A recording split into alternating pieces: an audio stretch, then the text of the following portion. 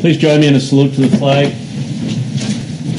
I pledge allegiance to the flag of the United States of America and to the republic for which it stands, one nation, under God, indivisible, with liberty and justice for all. Good evening and welcome to the June 26, 2017 Board of Selectmen's meeting. We're going to start with a public hearing pursuant to RSA 41:14-A, proceedings, amend and release of town-owned deed restriction on formerly leased land, second hearing. Paul M. Adlin and Dana M. Morgaro, 4A and 4B Atlantic Ave, request to amend deed restriction number 3. No fences may be created upon said premises other than the ornamental fences of no more than 3-foot height to install a 6-foot fence. So do we have anybody from the public who wishes to speak to this deed release? Seeing nobody, I'll come back to the board. Does anybody on the board have anything to say on this right now? I don't have anything. Is tonight the night we make the decision, or next meeting? Okay. So there will be one more public hearing on this, and then we'll make the decision on the next one. The next one is Ms. Kara Eder, 911 Ocean Boulevard, request to amend deed restriction number 4. The grantee will not erect any building upon the premises within 7 feet of any boundary line. Anybody from the public wishing to be heard on this one? Seeing no one, come to the board. Second meeting? Is this the second meeting? Second meeting? Okay. Nothing? Okay.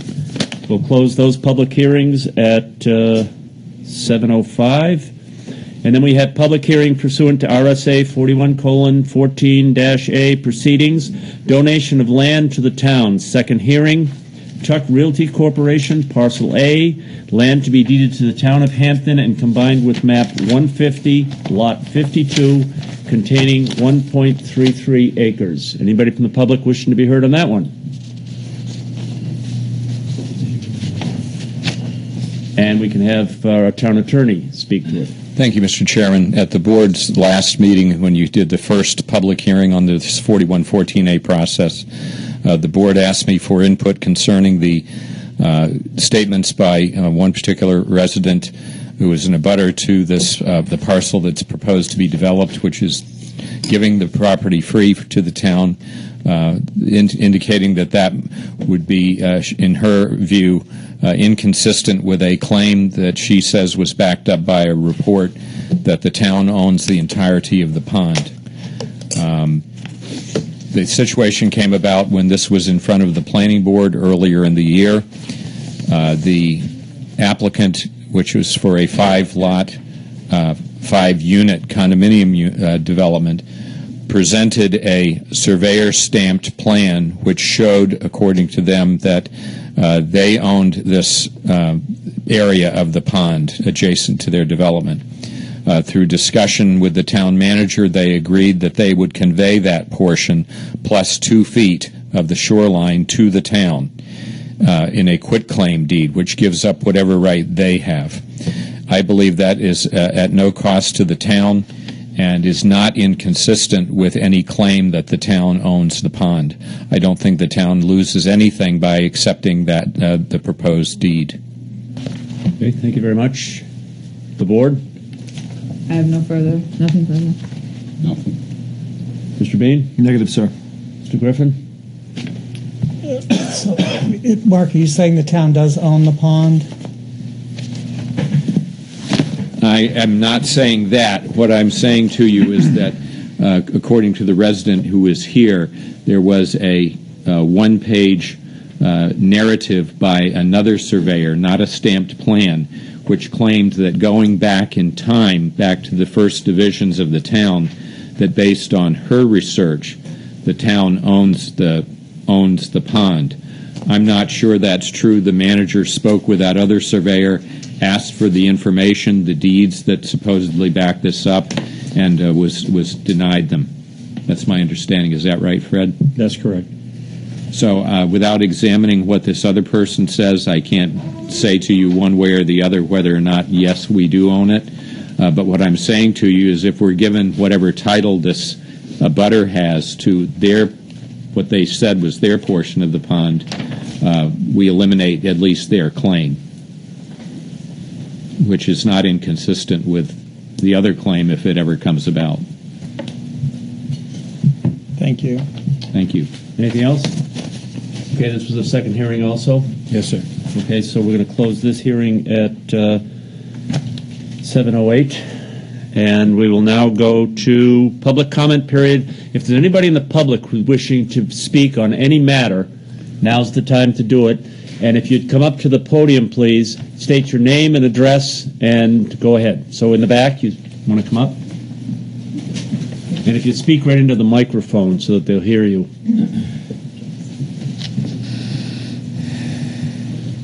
Hello, my name is Charles Locke. I live at 550 Winnicott Road. I've lived here for 10 years. And during the time I've been here, I keep seeing the High Street is flooded at a constant pace, and I see that you guys are really trying to get it done, or the state, not sure which. But there's about 600 feet that would be on the south side of the street. If they went behind the mailboxes and behind the utility poles and put a soil down for a stretch and planted the rose bushes in there, that would hold the water back. I don't know if you guys already been through that or not, but that's my viewpoint. Because there's two reasons. You got the milk trucks got to drive through it, you got the police cars got to drive through it, and I got to drive through it. And that's my piece. Okay, thank you very much. Anybody else from the public wishing to be heard? Jay? Good evening. I'm Jay Diener at 206 Woodland Road in Hampton. I'm here briefly about the proposed Aquarian well, number 22, that is they're applying for a permit for. I wasn't able to make it to the public hearing that they had. I had a conflict, but I do have some concerns, and I wanted to express them to you folks as well. We're on a well. We may be far enough from Aquarian's proposed well that it won't impact us, but I don't know that for a fact. Our well is pretty deep. Their well is going to be pretty deep. I don't know, because I'm not a geologist, what impact that may have on our well. Our problem is that we not only use our well for household water, we also have a geothermal heating and cooling system that relies on that well. So if we are impacted by Aquarian's well, I not only lose my household water, I lose my heating and cooling system. And I don't know who pays for that, because it's not just a question of hooking up to town water for that.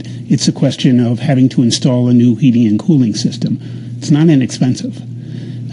I've been in touch with Aquarian, and I've asked them to include our well when they do the monitoring, when they test their proposed new well. I've relayed my concerns to DES, so they're aware of them. But I wanted to relay them to you as well. This, to me, is potentially a major problem. I hope it's not going to have any impact on our well at all, but I don't know that for a fact. And if it does, I don't know what my recourse is, and I don't know who takes responsibility for the damage done to our property. And I don't know who to go to get that answer. But I wanted to pass that concern on to you folks so that when you consider your opinions about this well going in, you'll keep that in mind as well. Thank you. Thanks a lot. Anybody else from the public wishing to be heard?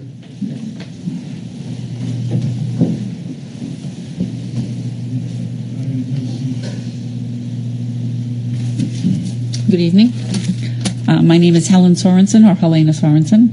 I've owned property here in Hampton at 7 Green Street for 42 years. And right up until about 12 years ago, when the town of Hampton hired Zopa Construction to redo the water drainage systems, we did have puddles in the streets like anybody else, but we didn't have floods. We didn't have floods that came up to our knees and surrounding our homes in that area. The water doesn't drain, it pumps up out of the drainage. So, and I take pictures. I've got pictures going, like I said, probably 12 years or more of the water situation. And I've spoken with Mr. Welch and about this situation. And in the winter when we come to visit our grandkids, this past winter, instead of plowing snow, I had to come here to the town and ask that the ice that came up out of the sewers, not sewers, but drainage, be plowed away so we didn't kill ourselves trying to get into the property. We had sand in the back of our car, but trying to walk on that kind of ice is almost impossible. So that's, if it's summer and spring, we got floods. Winter, we have solid ice roads over there. And it changed with the tides. The water level, as it goes up and down, changes everything, but the water level right now, because it's been high, is so saturated, if it rains, it's no place to go. It just sits. And the infestation of mosquitoes, I got bit the 1st of the May. I had to go to the hospital because I was infected. We went on antibiotics. But anyways, Zopa Construction created a problem for us. It was supposed to remedy a problem. Their workmanship here in the town, to me, was inferior. Their equipment, the things that they did was all inferior. What they promised, they didn't accomplish. I got promises from them in writing that they were going to bring my property back the way it was. I had a macadam sidewalk in the front of my house. When I got back, it was dirt. They raked up, they dug up my macadam and planted grass seed. So I had no sidewalk. And then I did go to the town. Dick Violet's the one that contacted them. And we went through back and forth and back and forth. They put it in when I wasn't here in the fall. So it's a patchwork job. It looks like hell. My $2,800 job looks like a kid did it. So that's part of the problem of what Zopa Construction did. They left us with muddied flood water that comes out of the water drains. It's starting to stink. So when it comes up, it's not just water, it's filth. The filth from the street goes down, and then when the tides come up, it comes back up, and I watch it come up at 4:45, 4:45 in the morning. It starts rising. And by mid-morning, it's past my mailbox, and if I walk down to Jean Marie's house on the corner of Jenton and Green, I stand in it, and I'm up to my knees. And I've taken pictures of that, like I told Mr. Welch. It's not that I'm making it up. I got photos with a yardstick sticking in the water, how far it is. So that's the water that we're dealing with. Today I found out from Mary over there that she has a water drain in front of her house, but it's connected to nothing. Nothing. It's just like a hole. Right? Am I correct? So you got a water drain that they dug, put in this manhole, and there's nothing that it collects. It's like a make-believe tooth or something. Nuts. The water that's coming up is just devastating. Like I said, I went to the hospital the 1st of May to get on antibiotics because the bug bites that they couldn't tell what it was. I thought it was a tick. They said no, because it was welts like this. Anyways, there's an elderly lady also that lives at the end of the southeast part of Jenton that's in a wheelchair. She missed her family wedding this past weekend because she couldn't get out. Just think about it. Here you got a disabled person down at the end of the street, and if something happens and it's going towards the end of the season, nobody's around to help her. Heaven help us. I sent letters, I sent emails to every newspaper in the state of New Hampshire this past weekend. Nobody seems to care about us. Right now I haven't had any response, but I'm still waiting because that was only yesterday, and yesterday was Sunday. The photos I have, I'm sending those out. I called the state, the health department in the state. They said to call the health department here at this town. I spoke with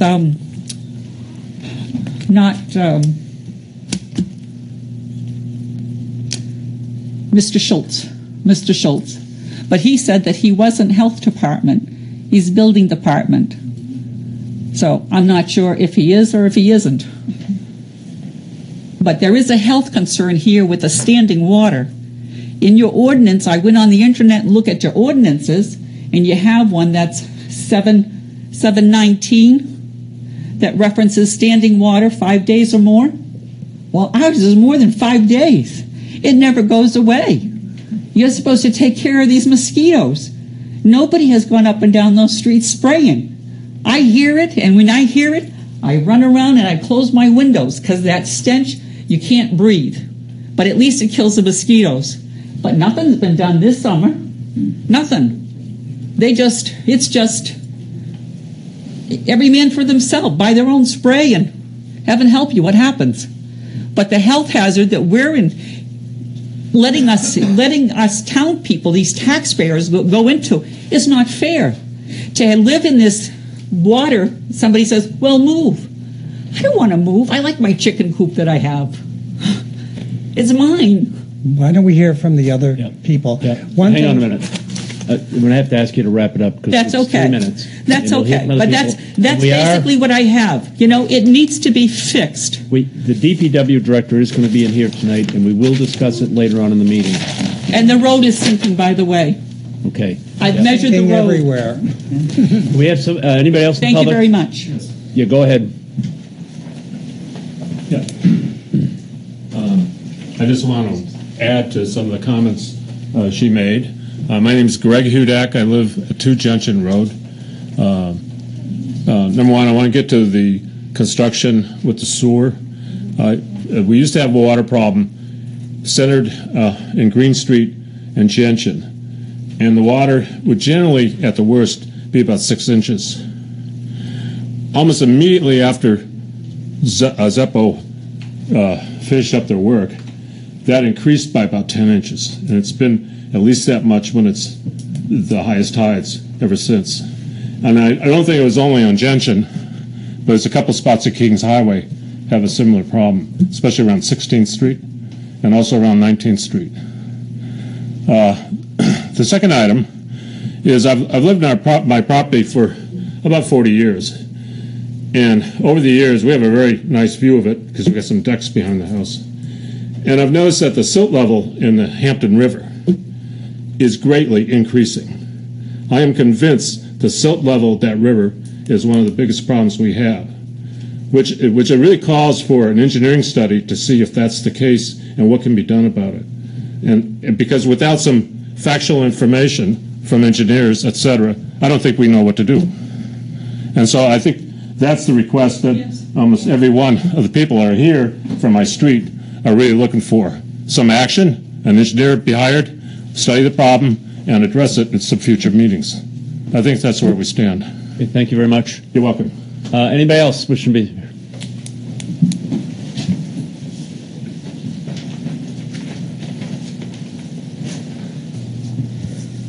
Hello, Kathleen Mary Bergen, Santa Cruz. I own 12 Meadow Pond Road, and my family has owned the property at 16 for over 60 years. I own number 12. My sisters own behind me, and another one owns on Green Street. So we're well represented down there. Now, first, let me inform you that we have been after the town for several years. But this spring, my sister Virginia Bergen has texted, emailed, written, sent pictures, and I personally have written to every one of you. And let me say, the courtesy of a reply would be appreciated. Okay?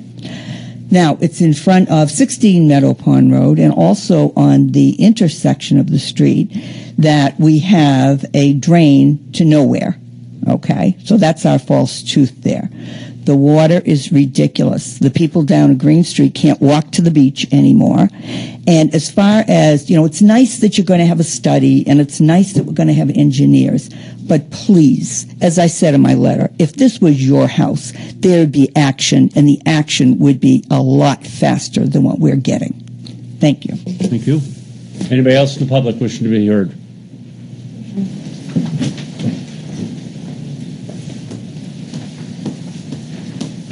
Hi there. I'm new to Hampton. My name is Marissa Fantasia. I bought a little less than a year ago at 20 Gentian Road. It was always my dream to live at the beach. It's a beautiful place. I fell in love with Hampton pretty easily because of all the wonders. It's a real bummer this water problem. It's hard to have people at my dream home. It's hard to walk to the beach. I'm a year-round resident, so I've actually trudged through that ice and sleet and mess to go to my job, which is I'm essential personnel. I'm a nurse, so I don't have the option of working at home. So I would really appreciate to have something be done about this. I mean, I agreed to come here and live like a wonderful life and pay my taxes, and I would really appreciate if you guys could step it up, tell us what the problem is, and what we're going to do to fix it. Thank you. Thank you very much. Anybody else in the public wishing to be heard? I just wanted to say one thing about the mosquitoes. If anyone that has problems with the mosquitoes do they call Dragon Direct or they call this mosquito? They call Dragon Direct. Yeah, you should call Dragon Mosquito. Dragon Mosquito. I've never been told anything like Well, that. that's standard. That's what you need to do. They will come and go and do a spray in your neighborhood. Is that number available through the town? Yes. Probably. Yes. Go ahead, ma'am. I don't have much of a voice, so I'll be brief. My name is Madeline Lynch. I live at 8 Green Street, and my family has owned this property for longer than I've been alive. And, you know, I agree with what most of the neighbors have said. It's never been this bad. I don't know what has happened with the tides and global warming and whatever you want to blame it on. It has never been to this excess where the water's up to your knees. In this past spring, when it had rained a considerable amount of time, the water was up to your knees when you go out there. I'm not kidding. And it doesn't go away. I mean, the water table is always high, which you would expect in a marsh area or close to the seacoast, but it never goes away. We're getting to the point now where you go out there on a perfectly dry day, and the street itself may be dry, as rarely as that happens, and you're still sinking into the mud in your front yard. I mean, I've done a considerable amount of work this year, spent a lot of money to try to grade my front yard, put in gravel to try to alleviate the situation, and it hasn't gotten any better. It's only gotten worse. So you've got a neighborhood of at least 22 people, houses that are severely affected by this because the water is in their front yards. And the rest of the neighbors are probably, another 40 or 50 homes where you're collecting, $250,000 in taxes every year from homeowners that earnestly want to live there and have occupied their homes in this neighborhood for a very long time. So what I would like to see from the town is some action.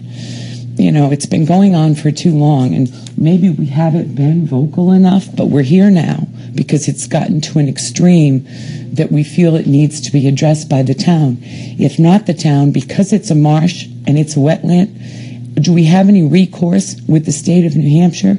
The state of New Hampshire has done studies on the marsh back in 2005. They did a study and made recommendations on what should be done to the marsh to try to alleviate some of the flooding issues at that time. I don't think any of those things were done. The only comment I saw was there was no money. So where's the money, and where does that need to come from? Is it the state? Is it an environmental arm of the state to protect the marsh? We value the marsh. It's part of our ecosystem as well.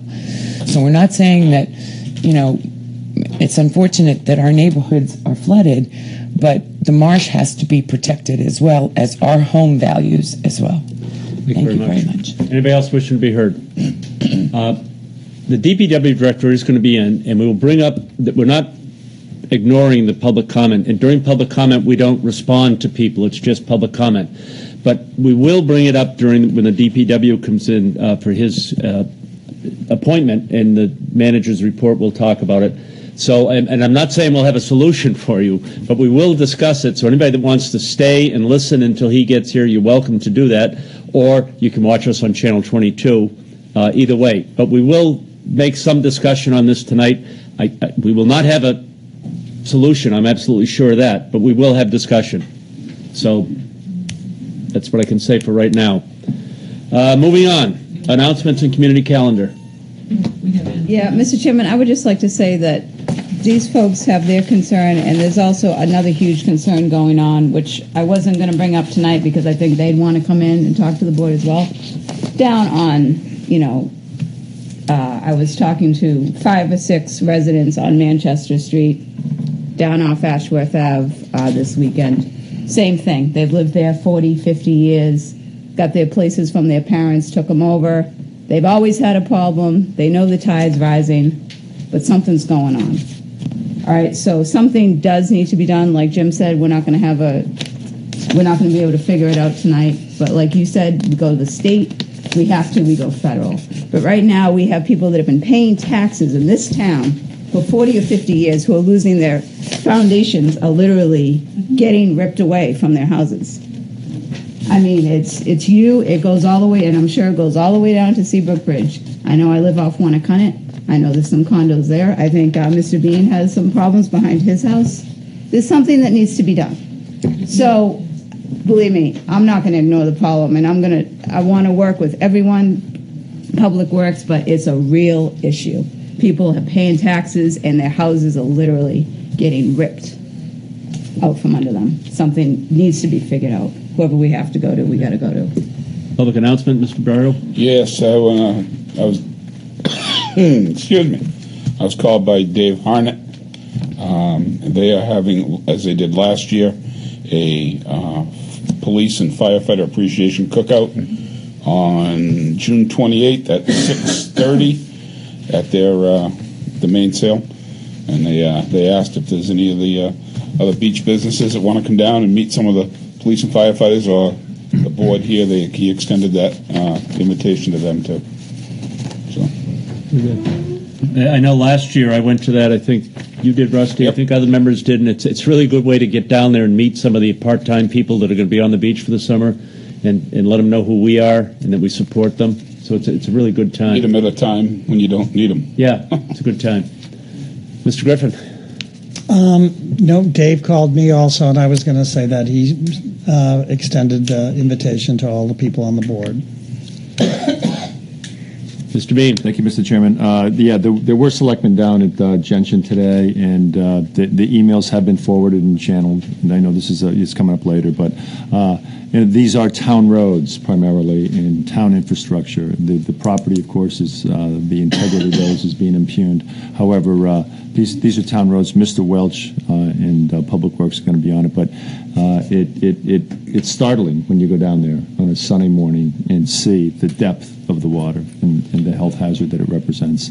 And I don't know anything about engineering, and I don't know anything about construction. I know Mr. Welch does, and Public Works does, and as Mr.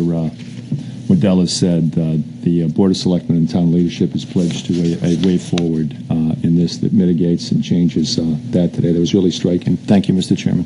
Okay. Consent agenda.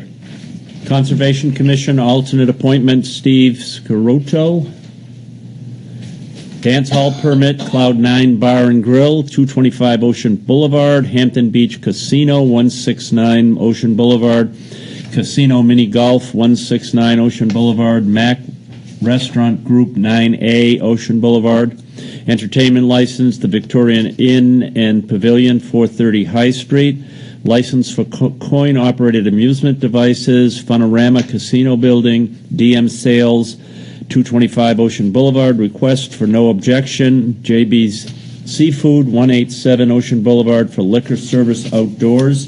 Parade and public gathering licenses, Children's Festival Parade, 08-18-17, Seafood Festival, 09-08-17 to 09-11-17. One-day entertainment license, Place Cove Beach, Drunick Wedding, 9-16-17, use of town property, Place Cove Beach, for the wedding again, 9-16-17, Place Cove parking lot, requesting 6 parking spaces for the wedding. RSA 42:14-A, modification of deed restrictions, vote on RSA 41:14-A, proceedings, amend and release town-owned deed restriction on formerly leased land.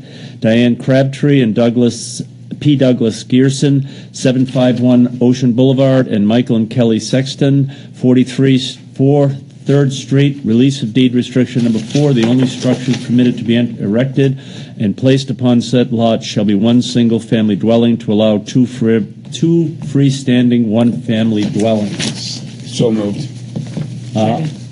Seconded? All in favor? Okay, the consent calendar passes. Approval of minutes. June 5th, 2017, public session and non-public session. I'll make a motion to approve the June 5th minutes. Second. By Regina and seconded by Rusty. All in favor? June 12th, 2017 minutes, public session. Make the motion. Regina. Seconded by Rusty. All in favor? Okay. Ellen Lavin, Town Treasurer, first appointment. TAN closing documents. Evening. Good evening. I was here about a month ago to obtain authorization to borrow $4 million TAN. As you know, we went out to Provident Bank, and that came back with an interest rate of 2.65. It does expire at the end of the year, December 29. It would have to be paid back. What I have tonight is the note. I have two, they call it a rider. It's a line of credit. They call it a line of credit. So I borrow as I need, and then I pay it back. And then we also have a certificate which states that we had a meeting that you authorized that I could go out and borrow the $4 million. So what I need are these to be signed, and then they go back to bond counsel tomorrow. Okay, and could you just do me a favor? Just explain again. I know you explained it last time, but just so that anybody listening or anybody on TV or anything, what TAN is, and when you say borrowing $4 million. It's a tax anticipation note. So I am fine right now. The taxes are due obviously July 3rd. I have enough money, but between now and the end of the year, depending on if there are emergencies and we need to expend money that we are not planning for, I may have to borrow. So what this does is give me the authorization to borrow on the TAN. And then, as I say, it is issued only to December 29. At that point, it would have to be paid back. Okay. And as taxes come in, that's how you pay it back, right? Yes. Okay. Yep. Thank you. Do we need a vote on that? Yes, sir. Yes. Could I have a motion by somebody? I'll make a motion that we sign the document. Second. Okay, all in favor? Unanimous? Great, thank you. Tomorrow, what I will also do is Jane actually has to put the town seal. Right. So that will be done before the note. We'll go back to Bonnie Bacon at Providence, and then the rest of the paperwork will go to Renell at Divine Movement. Okay. Which is bond counsel. They have to approve it. Sure.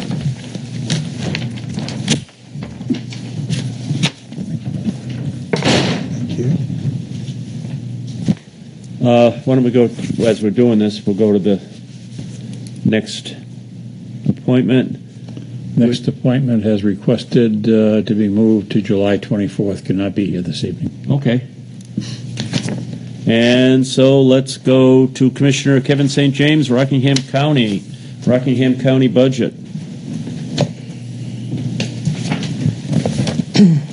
Good evening. Good evening. I apologize. I didn't send it till this late morning. I sent the budget over electronically. Was everyone able to get it? Got it, yeah. Okay. Just a quick overview of Rockingham County. I represent, as a commissioner, 17 towns and the one city of Portsmouth in Rockingham County, which is made up of 37 towns. Its government is 3 commissioners, myself in this region, Tom Tombarello in the southern part, and Kevin Coyle in the center part of Rockingham County. And we are the commissioners. We hold executive powers in Rockingham County, but the state representatives from those 37 towns make up the delegation. The delegation makes up the legislative body of Rockingham County, so they're the ones that actually set the tax rate. With that said, just a quick overview of our budget. The good news was this year we had a 0.48% increase in our budget for a total budget of $86,953. And the bad news is, because we're doing some projects, revenues in the nursing home are down by $5 million. So the overall tax impact to the towns is a 3.10% increase. But what I want to do is come over here. Hampton is the 4th largest payer to Rockingham County, and I thought it'd be nice for you to know exactly what we do with your money, and if you have any questions about it, to at least answer those. So with our budget this year, I mean, Rockingham County provides a lot of services to the towns that people don't think of. Number one, we, by state RSAs, we're responsible for all the elderly in Rockingham County, whether they're in our nursing home or they go to another nursing home. And how that works is it's called categorical assistance. So someone from Rockingham County goes to a nursing home, whether it's in Maine or Massachusetts, we still have to pay a portion of it. Right? And that makes up like $20 million of our budget. Then, as well as the elderly, we have to house prisoners. So we have a jail, and the cost in our jail is roughly $100 a day to house an inmate. And with that, we have to include all medical as well as meals for them. Along with the jail comes the county attorney's office, which prosecutes all felony level cases in Rockingham County. And we're actually the largest courthouse, so do the most work, because Hillsborough is the largest county, but they're split between 2 courthouses. We have a sheriff's department that transports prisoners, patrols streets, provides dispatch for 18 fire departments and 25 police departments in Rockingham County. We also have the Brentwood facility, the county complex. So we have an engineer and maintenance team that does that. And between all that, we have over 650 employees in Rockingham County. So there's a finance office and an HR office with that. This year's budget, what we ended up doing was that we negotiated 7 union contracts with our correctional officers, sheriffs, maintenance, and legal assistants.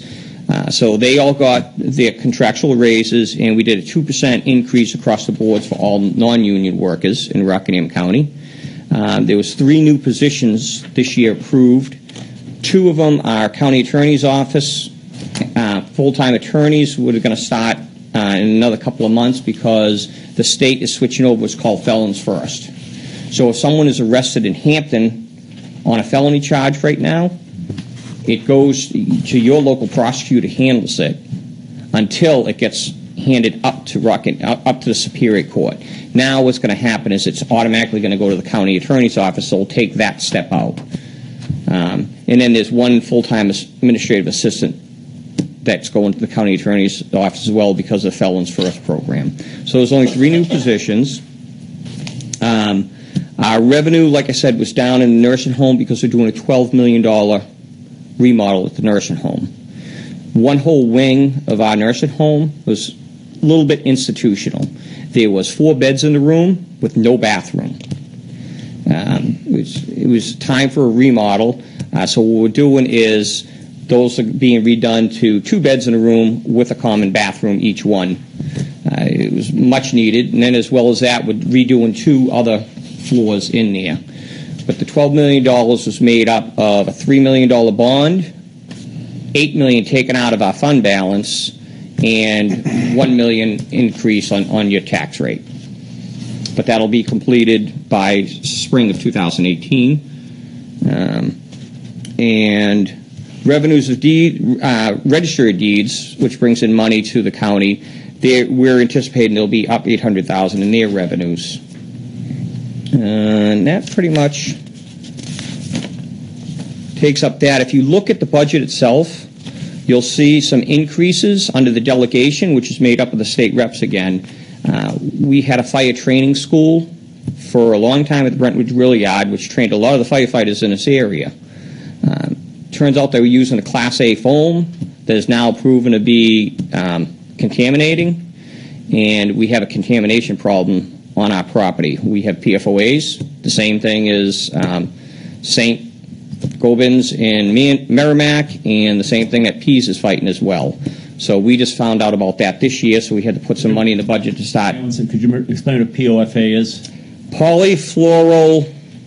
I'm sorry. Yeah, I'm sorry. I should know it by now. Chemical, say it. It's a bad chemical that's kind of Teflon in water, but it's the exact same thing. It comes down to solvents that we use over at Pease, as well as foams that fire departments have used for years, Class A foams that they've used. And unfortunately, it was a training facility, so they used lots of foam to train with it. No one knew it was contaminating, but we're working to get that cleaned up. There's an increase in the treasurer's budget because we gave him a salary increase for the first time in, I believe, 6 years. County attorneys, because there's 3 new positions that we talked about earlier. The sheriff department, because of the way we lease our payments, there's a bump this year in the lease. The commissioners, our budget is up because of the projects that I talked about. We're doing a $12 million remodel, so that bumped our line up. You'll see IT services that the budget went up, but if you look at other departments under IT, what we did was we consolidated. We had each department doing their own IT services and buying their own software, and obviously everything's cheaper by the dozen, so we combined it up. So that's why that looks up, but it's down in everyone else's budget. And for human resources, for the first time, we're trying to get out of paper filing so that you can do your applications online, we can do our evaluations for employees online, and we can track raises and salary adjustments online. But the other thing we did with this year was the first time in 12 years we did a pay and salary study. It was much needed to bring us up to standards on that. I would ask if you have any questions. It was kind of a quick overview. Start with, okay, Rick. How much do the commissioners make? The commissioners make $18,000 a year. Yeah, because just a few years ago it was $12,000. Not that long ago. Before my time, but I'm not sure when it went up. That what it is the delegation sets the pay rates. But I would state that Rockingham County doesn't have an administrator. We are actually working commissioners. All the other counties have an administrator. Rockingham does not have one. Mm-hmm. Yeah, I would just say, though, and maybe we could check it out, it was $12,000 for I believe, many years. It was. And now it's $18,000. I just wanted to point out that the Board of Selectmen, we've never raised them.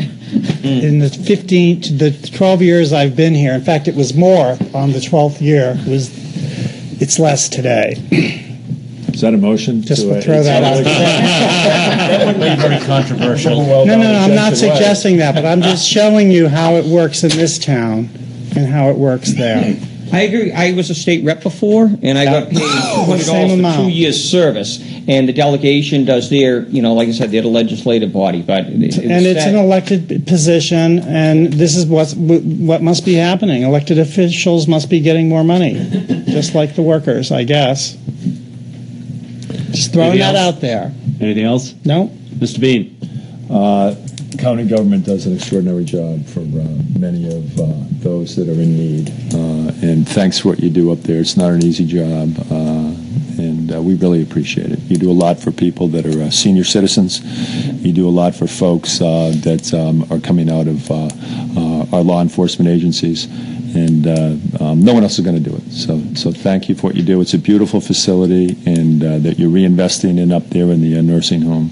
So thank you. Appreciate it. I totally agree with that. Regina? I have a question. So you're going to change your fiscal year end?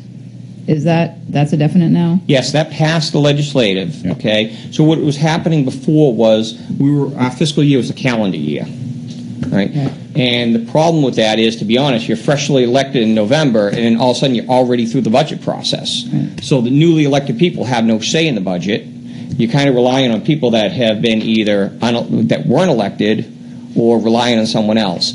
So we are switching to a June through July fiscal year, and that's going to start coming. Our next budget cycle come November will be an 18-month budget to get us on that. Right? There was some worries with towns of how we would bill the towns. Right now, the way we bill the towns out, we send you a bill in November. Right, so you have the whole year for that. Our current plan is to keep it that way. We're not going to change anything, so you're not going to get a bill for 18 months. Okay. You're not going to see anything change yet. Okay. We've talked about possibly going to a biannual billing, but it would be again, you would never be paying in advance. But that was only talk just to see on what we're doing. I failed to mention, I don't know if you saw, we are hosting a meeting this Wednesday for all the town managers and select boards to get a chance to sit down at a round table to talk about that possible scenario or anything else that Rockingham County can do for the towns. Okay. Thank you. All right, thank you. Rusty? So right now your revenue's down from the nursing home. Correct. Is that a short-term thing you expect once Yes, it we gets expect done? that. You're gonna, because right now I'm sure you're down residents right now. We're down 44 beds. Okay. We're down 44. Physically, that wing is shut down for 44 beds, so that's the difference. But when we reopen, because we're changing from 4 beds room to 2 beds, we're going to be down 24 beds. But the difference is we will have a nicer facility that we can take private pay versus just indigent people. We could do rehabilitation services. Is there any thought or discussion down the road for increasing your bed amount through additions or? At this time, we're just trying to get like I said, it was kind of institutional, some of the places we had, and it was time to change that. We have a lot of land at Rockingham County that if the need ever arose, right now what we're fighting is Medicaid managed care. The state is trying to, they put it on the onus on county government to come up with a new model on how they're going to manage care. And if we don't do it, they're going to hand it to the insurance companies, and the insurance companies are going to decide what happens with our residents. And no one, not any town, not any commissioner, not any legislator is going to be able to dictate where people go. And an insurance company is going to say, you're going to go over here or there, and it's going to take everything out from the... So we're trying to work diligently with the legislative body to try and come up with a form of managed care. Thank you, Kevin. Fred, do you have anything you want to add? Or? No, I just make sure the check goes out of here on time. The only thing, if I could just add, that I forgot to mention is we do have a program with our trustees for the correctional, and they were here a couple of years ago shoveling hydrants in the dead of winter. That program is still current, where at no cost to the town, short of feed them a pizza or a sub, we will bring a crew of anywhere from 8 to 10 prisoners with a correctional officer watch them to do any special projects. We have re-roofed a highway shed in Raymond. We built a highway shed in Auburn. We built a police station in Sandown. They just painted a building last week in Newton, New Hampshire. They painted the inside of the fire station in Kingston, New Hampshire. If you have any projects, I would recommend you get a hold of Major Dave Constantino at the correction, or get a hold of me. And we could get a crew over here to do any special projects that you really don't do. The only thing it's going to cost you is the materials. Other than that, the labor's free. Buy a sandwich, and you don't even have to watch them because it comes with the person. And we're in the process of securing a new vehicle for the corrections department so that we can send a road crew out just to pick up trash. And that would be just driving through Rockingham County, stopping at a road, picking up trash and that wouldn't, require anything out of the town. It's just that you'll see a van with a sign saying your tax dollars at work, and prisoners picking up trash. When is that round table again? This Wednesday at 5:30 at the county complex. Okay, thank you very much. Thank you. Appreciate you coming in. Kevin. Appreciate your... If you ever have any questions, don't hesitate to call us. I know people kind of forget about county government, but we're there and we're willing to do anything we can. And we do have a central bidder, a central purchaser. If the town wants to take advantage, East Kingston buys their electricity with us through their bidding. We all use copy paper, toilet paper, that stuff. We have a little bit bigger buying power. So don't forget about that. If there's anything we could do to help you on your central buying. Very good. Thank you. Thank you very much. Thanks for coming in. Next, Ed Tinker, Chief Assessor.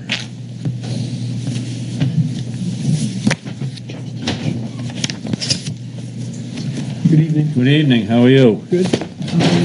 Tonight, I'm presenting the final 13 abatements for 2016. Of those, 7 had been recommended for approval, totaling $12,547.23. The other 6 abatements are recommended to be denied. If you have any questions regarding them, I can answer those for you.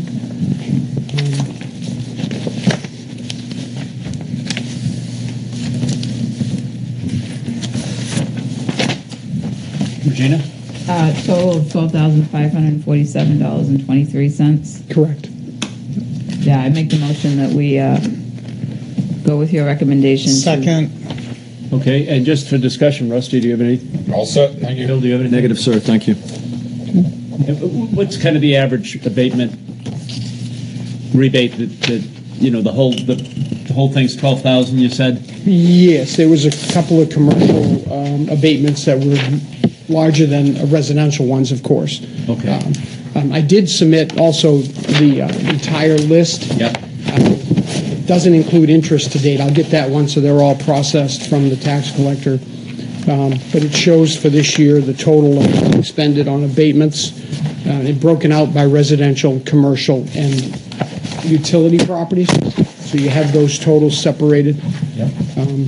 Once we get the total refunds filled in, I can get a copy of this to the board.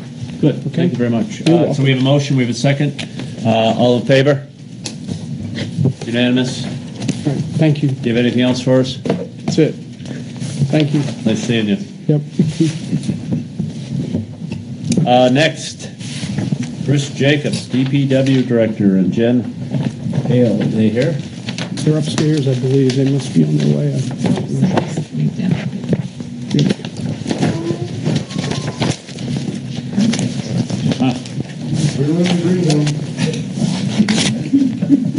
Should we have a band when you guys come in or something? A little music? Yeah, the Tonight Show. As long as there's cymbals, drums, mariachis.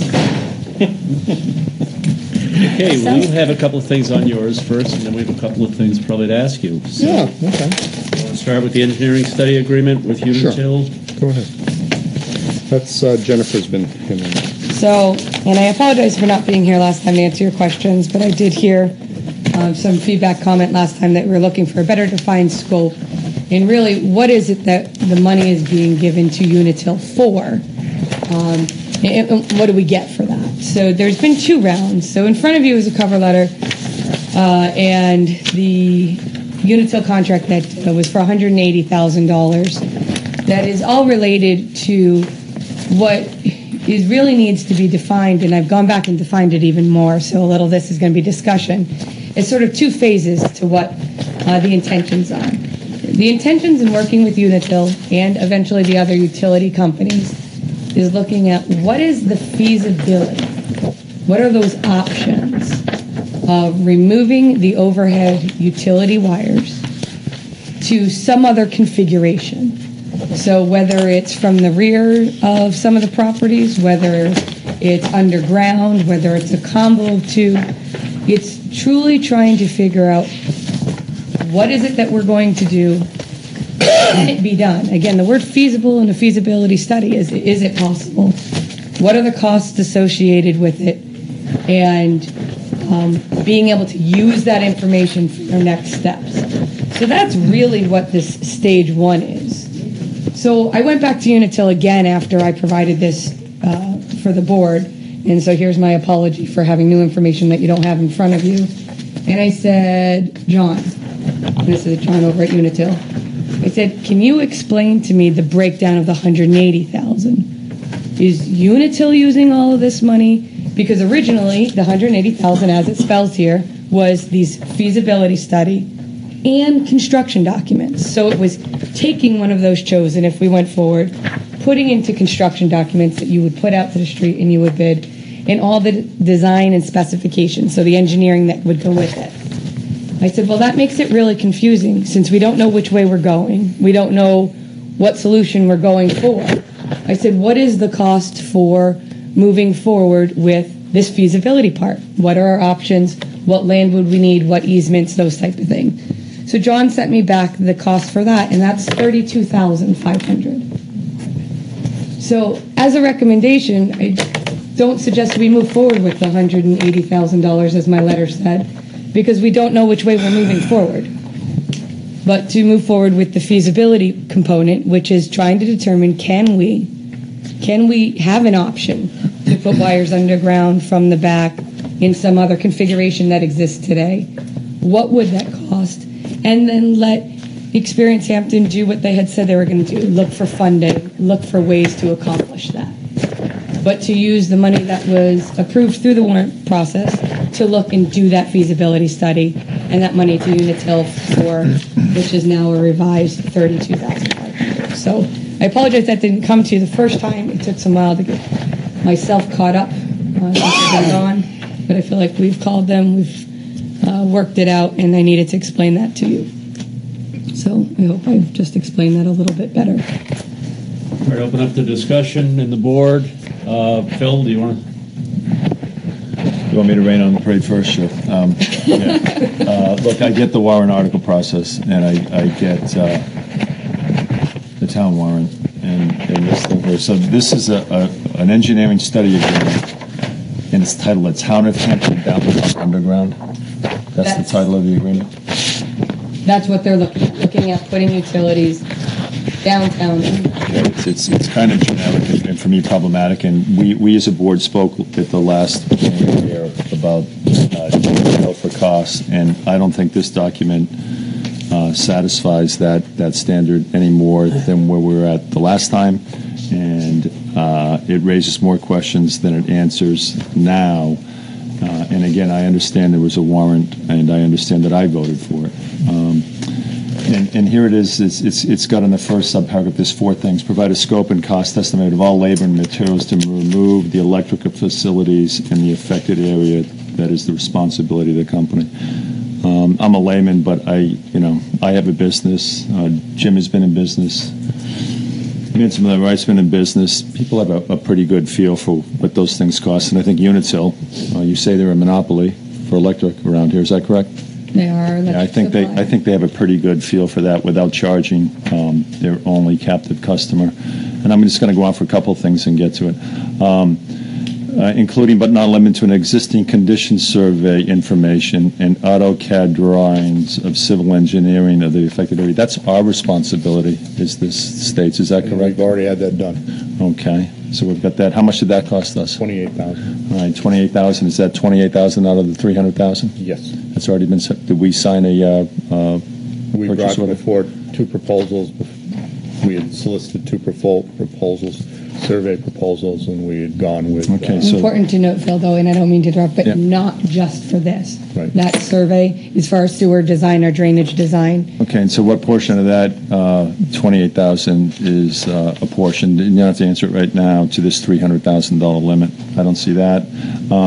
And then it says there's going to be 2 to 3 conceptual designs. Is it 2 or is it 3? A third more, a third less? I think that's a big issue, especially when you're talking people are looking at $180,000. That's a huge thing. 2 or 3, 1 or 2. Now, is it 3 or is it 2? Is it 180 grand for 3 or is it 120 grand for 2? It also talks about land rights to be procured. Now we're getting into eminent domain. Now we're getting into attorneys. I could be wrong. I know a little bit about real estate, not that much, but when we're talking land rights to be procured, that to me sounds serious. All they'd be doing is identifying what we actually are not, or we're months away from actually trying to procure, but in other words, their conceptual designs, be they 2 or 3, would identify, well, we need an easement on this parcel, we need an easement on this parcel, we need a taking on this parcel. Okay. In the end, these things may prove to be very problematic. And I'm going to defer to Mr. Welch on these things and the town attorney, of course, but land rights and takings in eminent domain are serious issues. And then it says an order of magnitude cost estimates. This is under stage 1. After they be procured by the customer, and that means the town is going to be responsible for taking these, not Experience Hampton, not the Hampton Chamber. This is the customer, and that's the town. So we will be involved in takings, and Mr. Welch, I'll defer to you. But then it says, and order of magnitude cost estimates. What is that? That's so we get an understanding that when they do the concepts 2 or 3, what would they cost to actually implement, to construct? Right. So we can determine if it's feasible. Okay. And then stage 2, it will include construction plans to be provided to the customer's contractor. So this is the construction documents. If it's proven feasible, and if there's funding available, they would then provide the construction drawings to a contractor. So many state, like way beyond now, which is why I don't think moving forward with the 180 is appropriate, because you're not there. Yeah, I'm going to defer. So that's what you just said. Yeah, to the rest of the board. I feel exactly the same way. I don't think it's anywhere near precise enough. But she does feel confident moving forward With the 33, because that's what gives us the cost to determine if it's feasible, Right. what the options be. It would identify hurdles. It would identify if there were land constraints or easements that were needed, so that I want to call it the educated decision. It would answer questions as to, Unitil would own, primary lines, if it were constructed. So I think that there's some of these things are exactly what you're asking Let me just get out, so the rest of the board, but on the June 20th letter, I don't see anything about, maybe I'm going blind. No, I didn't have it. I don't see anything about 32,000. I didn't have it then. I don't see anything about that and the detailed stuff, and I'm not going anywhere near it Ask tonight. Fred to Thank you. respond to your thing. Yeah, no, I'm back to the chairman. Thank you. I'd like Fred to respond to what he just said. Okay, but let's go to the board first and then Yeah. go to Fred. I think I see the 180,000, and then I see this. Right, and that was my apology. And this is the whole what they're supposed to do from start to beginning. We've already paid for 28,000 of it because we had to do a certain part of it. No. And again, I'm going to have to take full responsibility here, because I went to further clarify after the deadline of giving you this.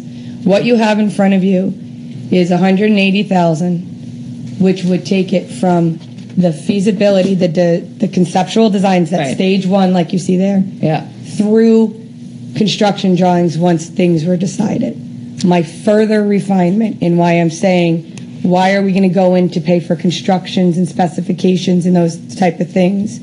Let's do the study. Let's find out what it would cost and what our options are. And I found out that number after what's in front of you, so you do not have it. And that is the 32,500. It's basically stage 1 on that little thing. So my cover letter that you have on top of Unitil's thing does not explain what I've explained to you tonight. So, would it be possible to get something from Unitil that shows what will be done for the 32,500 study? It's going to be those. It makes sense for me to refine it, and the answer is yes. Okay. Thank you. And the whole intent of the Warren article was for a feasibility study, if I... Yes, because the final construction and, the final plan and the actual doing the work is, Experiences Hampton has said that they're going to be responsible for raising the funds for that. So this really is just a feasibility. So, and this is just, say, phase 1. Phase 1. Of seeing what the feasibility is without having to buy all the plans. Right. Yes. And after this, they may come back and say to you the cost to do option 1 is $1.5 million, option 2 is $2.25 and option combination of 1 and 2, which is the option 3, is $3.3 million. Which one would you like to do? And it's up to Experience Hampton to raise the funds, and if they don't, you get to pull the plug on the whole thing. Because as Phil has Mr. Bean pointed out, it is a contract with the town and Unitil, ultimately. I would like to speak. Okay, go. I'd like Fred to respond to what Phil said, and I would also like to know how did this work over at Exeter when they determined that they could not afford to put the utilities underground? Did that happen, or did the people over there vote not to do it? But I know that they were planning on putting the utilities underground, and in the end they decided, I think at a cost of over $4 million, it was too much. And the other thing, I'd like to know more about what happened of the idea of putting the utilities out on the train tracks or back there. That'd be one of those options. Okay. There are a number of options to do this, obviously. The reason you're getting $32,500 in front of you tonight is because I had a long conversation with Public Works. And there are a number of things here that haven't been settled yet.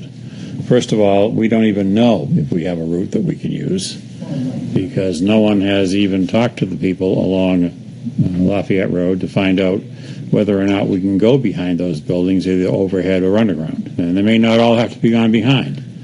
It's a matter of one person can stop the whole process if they say no. They don't want to give an easement.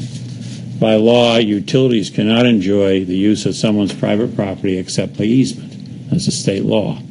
So we need to sort of get through that, and the $32,500 will satisfy that, one of those requirements, to find out exactly whether or not it's feasible to put those lines overhead or underground down behind existing properties, or whether or not they can be put underground down Lafayette Road. As you know, we have a lot of utilities on Lafayette Road, and we'll have to work amongst them in order to get an underground line in if that's where it needs to go. I think that you'll never get an answer to the question if you don't do this, but we need to make sure, if it's done, that the answer to the question comes back for no more than $32,500. That's a lot of money to spend for something that you're going to own, we're going to build, and we're going to have to own and maintain it forever. Because at the meeting when Unitil described this, they're not going to maintain the system. They're not going to own it. The town is.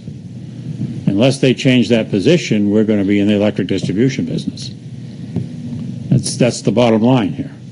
I don't know how much this system will cost, and neither does anyone else until they actually go out and do the survey.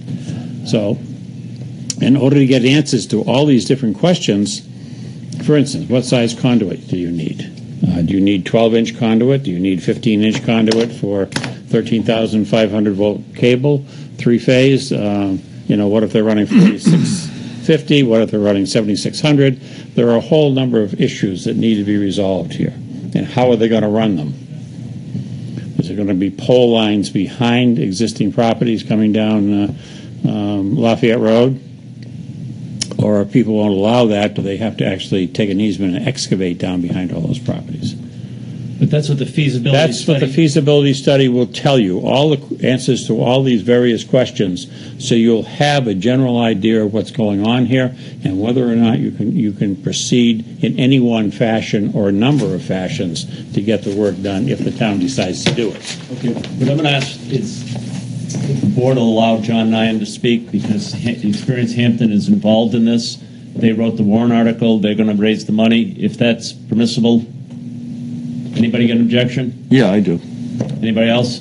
Does he live in Hampton? John Nyan? Yeah. John Nyan, yeah. And here's the reason I don't, is this is a warrant article, and this is dealing with Public Works, and this is dealing with the Board of Selectmen. This is dealing with the town attorney.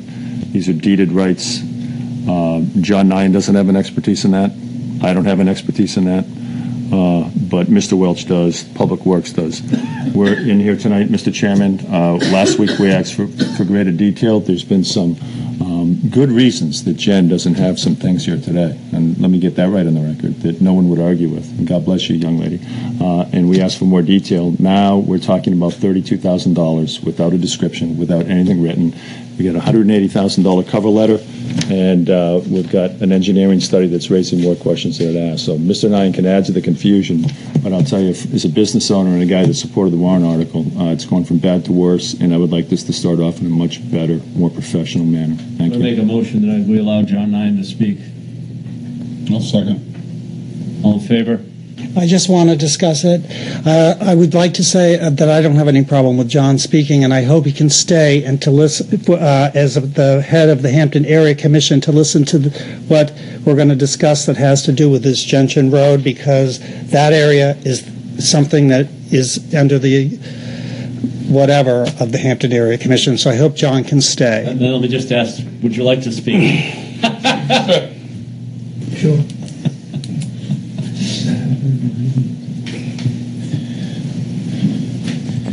Just for the record, on this part of the conversation, John Nyan, 2 Walnut Avenue in Hampton, so I do live in Hampton.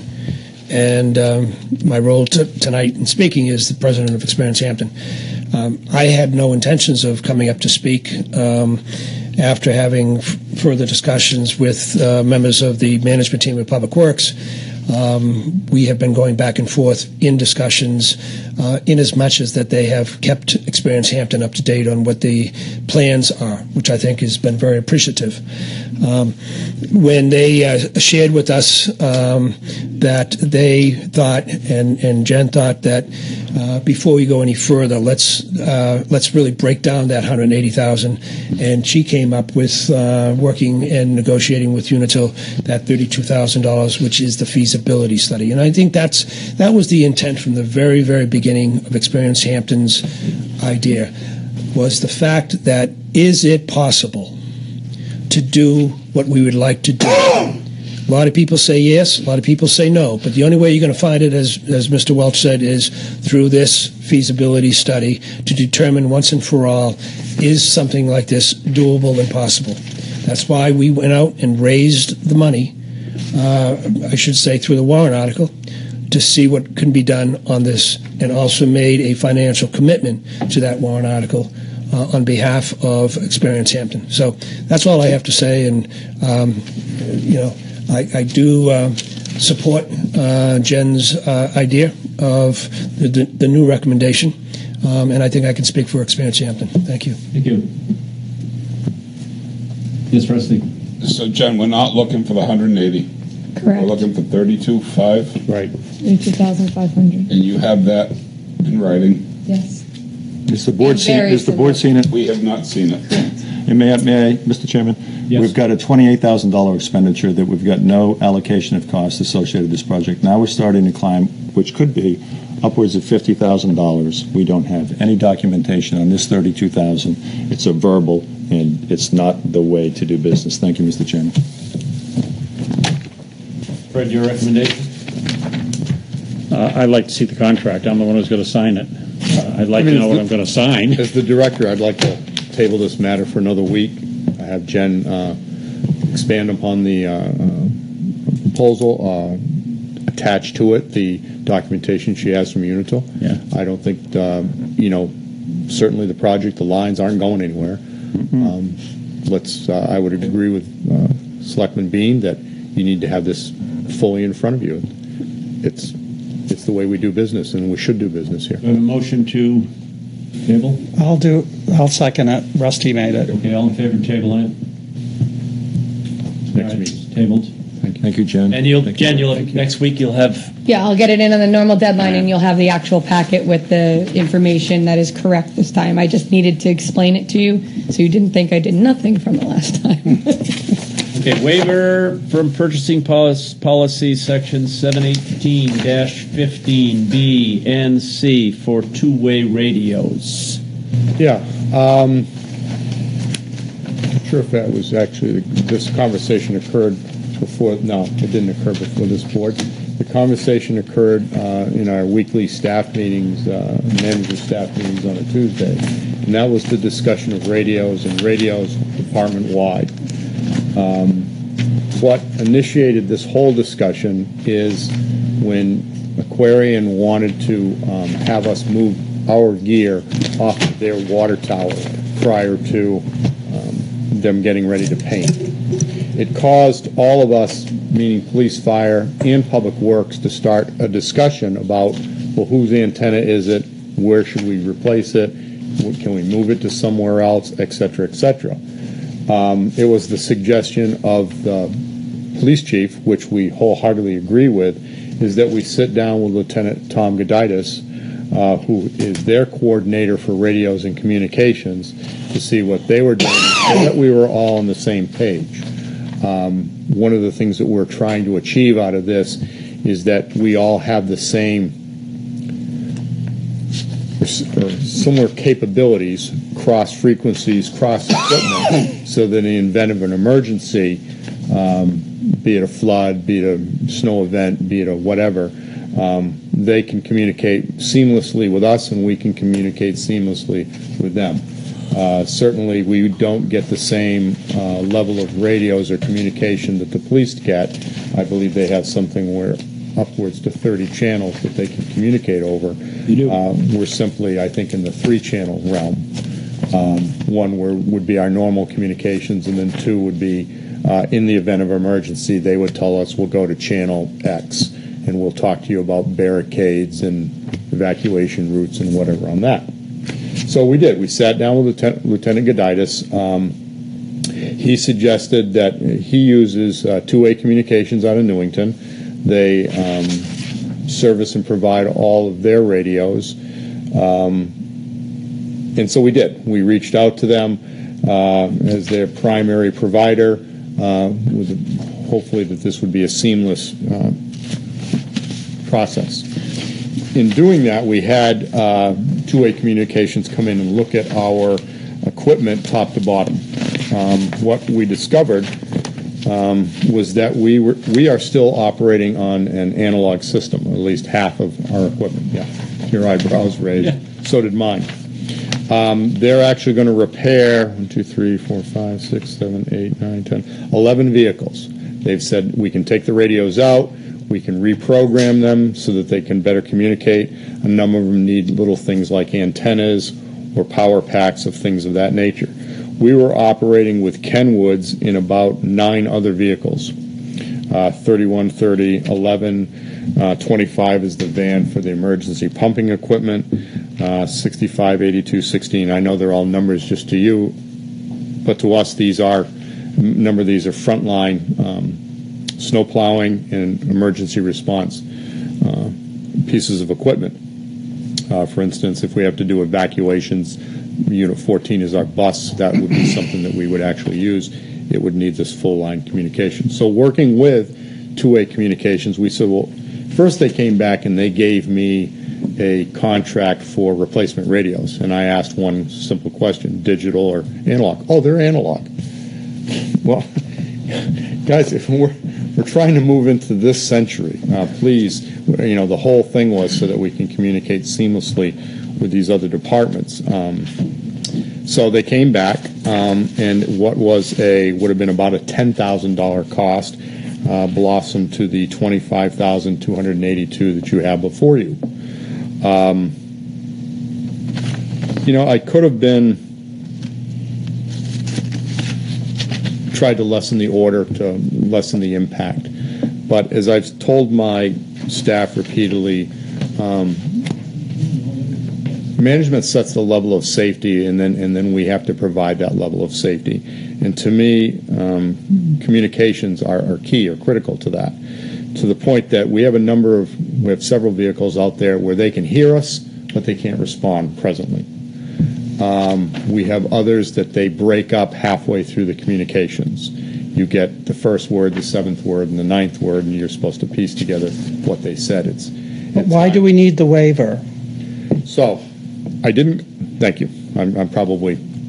I was asked by other in upper management to be very clear as to how you got to this point. You're clear. Okay, thank you. We've heard it before. Appreciate it. Thank you.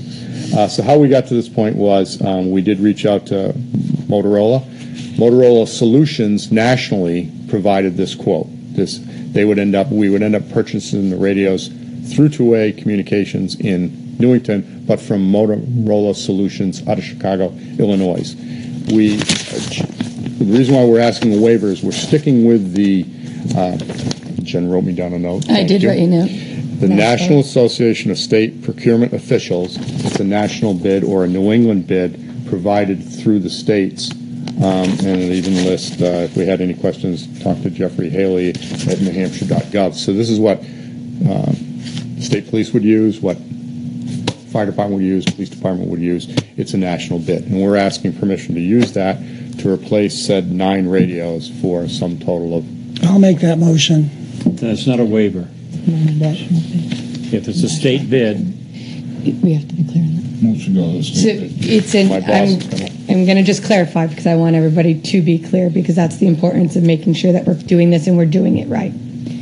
The state of New Hampshire through NASPO, it's a multi-state contract. Doesn't make any difference. As long as the state of New Hampshire approved it, and within that approval, there is a provision for the town to accept the approval. The prices offered and the terms and conditions of the contract will be extended to nonprofit organizations, counties, cities, towns, school districts, special districts, or precincts, and governmental subdivisions in the college. So That's all you need, plus an approval from the Board of Selectmen to spend the money under a state contract. So there you I go. make that motion. I'll second it. Discussion, Phil? No, sir, thank you. Rick? Regina? So we will have you will have the same as police? Similar quality, not as many bands, but yes. But the same? Similar frequencies and Okay, so you'll be able to communicate with them seamlessly? Correct. Fire? They're still running some analog radios, and they're trying to move into the digital platform too. Okay. But theirs are much more extensive radios than ours. And it is not a waiver? It is not a waiver because there is a provision within the purchasing policy to use state and federal contracts with the board's permission, provided they have that qualification clause, and she just read it. Okay. All in favor? Opposed? Unanimous? Thank you very much. You're not leaving, right? No. Right here. That's all you had, though, right? Yeah, later on, there's a minor request for speed limit signs on Cusack. But as you know, you heard public comment probably, or maybe you didn't. All right. I mean, we have so many sections of town right now, especially down by the beach, that are affected by flooding constantly. Somebody made the comment, if we lived there to be fixed. Well, I do live on High Street, and it does flood all the time, and it hasn't been fixed. So we're suffering the same as you do. And I know Rick, where he lives, it floods. But that doesn't make any difference. The fact is,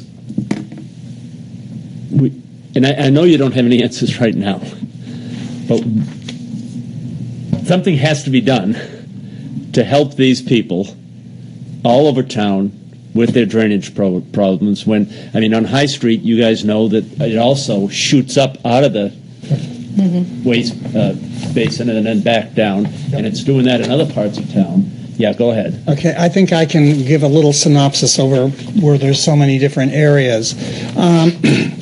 Because this is a multi-faceted program, and that's why and that's why I asked if John could stay here, because at the Hampton Area Commission, we have decided to do something and monitor the problem that I have. My problem is that the drains on Ocean Boulevard, which belong to the state, they don't work, and there needs to be something done there on Ocean Boulevard because it's not the town's issue. It's a state issue. I'm not complaining about coming from the marsh, because that's a whole total different problem, and that's really not so much of the problem that I have.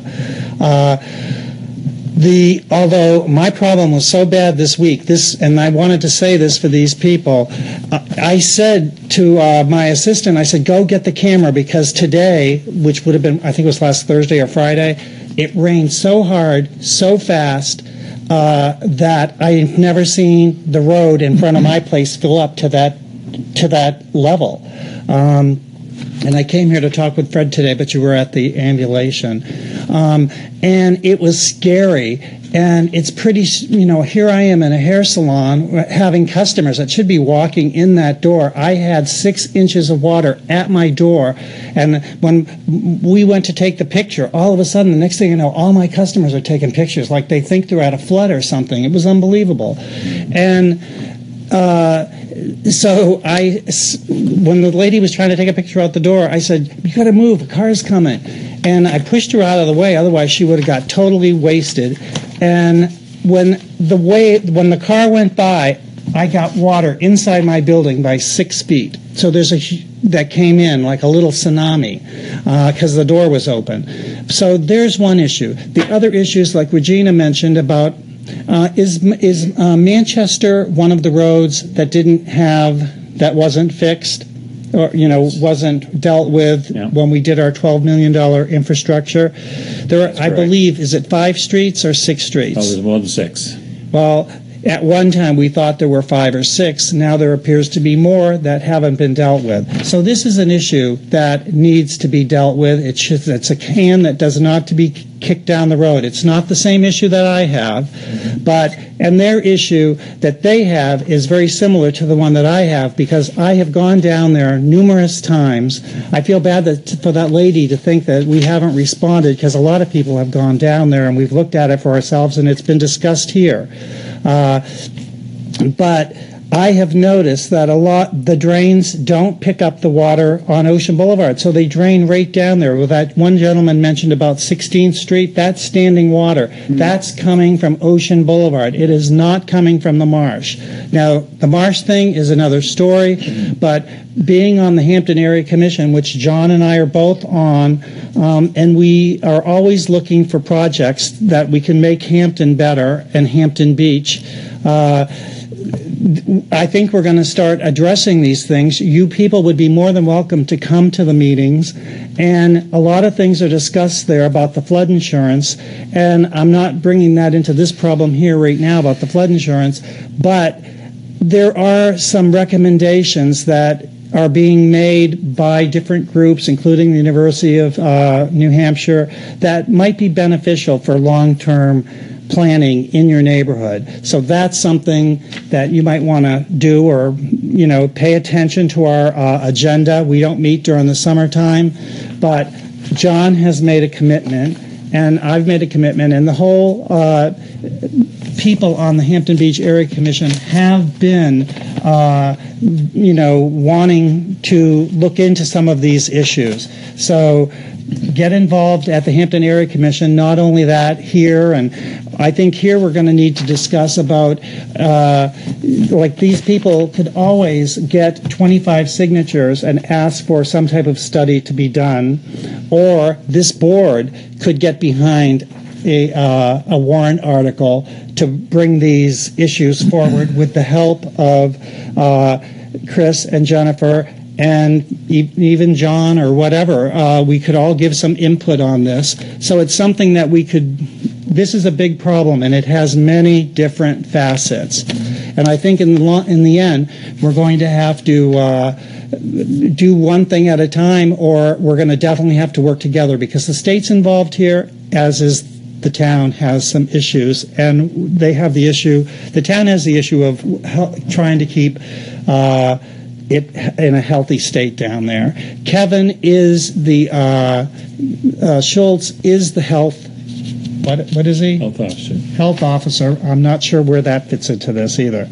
So I would like to hear from Chris or Jennifer what they think about doing a study. One of the things that was mentioned about here about the river, everyone that lives on the marsh, and I think you know this, Rusty, are quite aware that in the old days, those different channels in the marsh and that, they were dredged. The farmers used to just go out there and do it, and it worked very well. So do we need a study to see if dredging has to be done, or can dredging ever be done? Do we have to get permission, or where do we go from here? I would agree with you 100% on the study, and 100%. I'm amazed you're very versed on this. And I've been living it for more. It's ironic, because it's gotten much worse for me for 10 years. Okay. And that's why I think my issue isn't the marsh. I think a lot of it has to do with the drainage on Ocean Boulevard. We looked at this whole packet as information that I pulled together today in anticipation of being asked something tonight. Yes, I'm with you 100%, a warrant article to commence with a study. I'm not normally a fan of studies that tell me that I have flooding, but in this particular case, you are correct in that there is multifaceted. The other thing is, I'm very concerned that if we were to take abrupt action, that we would do something that would be detrimental to Meadow Pond, into that environment. In particular, one of the things I'm concerned with is changing the hydrology in a major way that would allow the expansion Phragmites to grow over the rest of Meadow Pond or the marsh. So yes, dredging is one of those things, but to be honest with you, my quick numbers were that there's $11 million gone. And without knowing what that would actually accomplish, I'm reticent about recommending that as a just go out and do it. When I got here June 1, 2011, Fred took me in his car, and it was one of the first places he took me to was Kings Highway, and said, "You have a problem down here." And we went down and saw Kings Highway, Green Street, Gation Street. Within 6 months, I had developed a plan and a cost estimate, $1,680,000. $1,683,460. 48 catch basins, 6,000 feet of pipe. We focused in on reusing the sewer pump station down there to collect this water right off of Kings Highway and those neighborhoods and pump it literally partially in a former sewer main that's still there down to the Winnicott Road Bridge and deposit it on that southern side of the bridge, actually getting it out of the Meadow Pond. That would be something that we could control. You could actually set floats and turn on and turn off. But that's one possible solution. But I think the first thing that needs to be happening, because it is a sensitive environment, is a drainage study, far more than what I could do.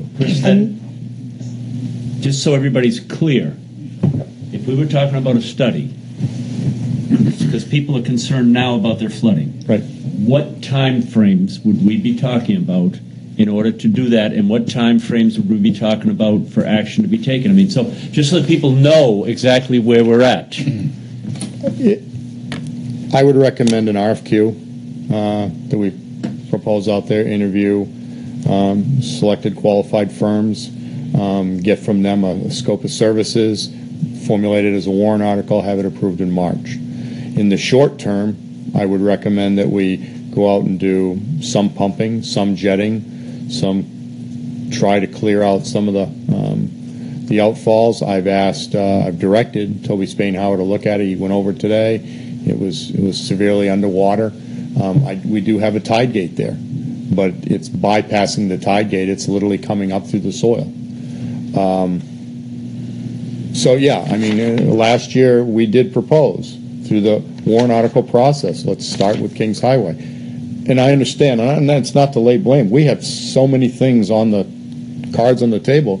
We picked what we thought were the most important ones. I think this is rising to the top. It is rising to the top. There's one other thing I wanted to mention. Down, and I've mentioned that here before, no one knows what I'm talking about, although I have heard it mentioned several times recently by other people, is over in Salisbury, they have put a wall up for 5 streets. I don't know why it's those 5 streets, but maybe that's the type of thing that would help down in Manchester. I don't know how they even did it. Army Corps of Engineers. Yeah, but something major happened there, and I don't think anyone in our town government knows exactly why it happened, how that happened. And I think that we need to investigate that. The other thing is, I want to say that when that flood was there this week, DOT is they're trying to do whatever they can because they were there trying to clear the drains within 15 minutes of when it started. So they are paying attention. They know they have a problem, and that's why we have to work at it. Our first letters that are in the file go all the way back to 1990. So it's 27 years we've known it, and I've only been here 6, but it was one of the key things that Mr. Welch. In the end, people may have to modify their homes down there. But a couple of things, just so that people know that you're going to try some. Well, we have a procurement and purchasing policy and a process to raise money, and we have to work within that policy. Right. I think there's some active things we can do now, but some things that we methodically have to put in the process. And to get to the main issue, it would take a warrant article. I think we're looking at a fairly significant appropriation of money, at least $100,000 to study it, to then say this is, just like what we were talking about earlier with electrical lines, is what are our options? They would lay those out, just like we did with bicentennial seawall, all these types of these sensitive projects. You don't want to go at them willy-nilly or in an unorganized fashion, because you could literally wreak havoc. I mean, I've thought of going to 580 Winnicott Road and put my backhoe out there and doing a dredge, get me in jail, but it would lower Meadow Pond, but it could have some detrimental effects to wildlife, plant growth, everything. Okay. High Street, we went down there and looked at that.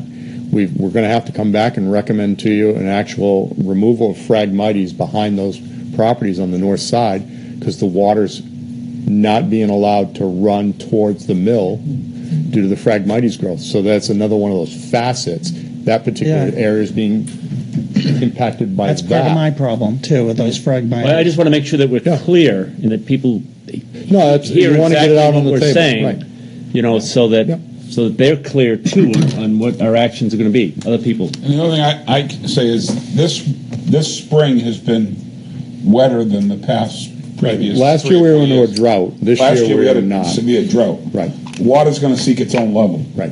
And so if the water in the street is the same level as the pond, it has no option but to seek its own level. Yeah, I mean, and it can't go out through the drains if the pond is full.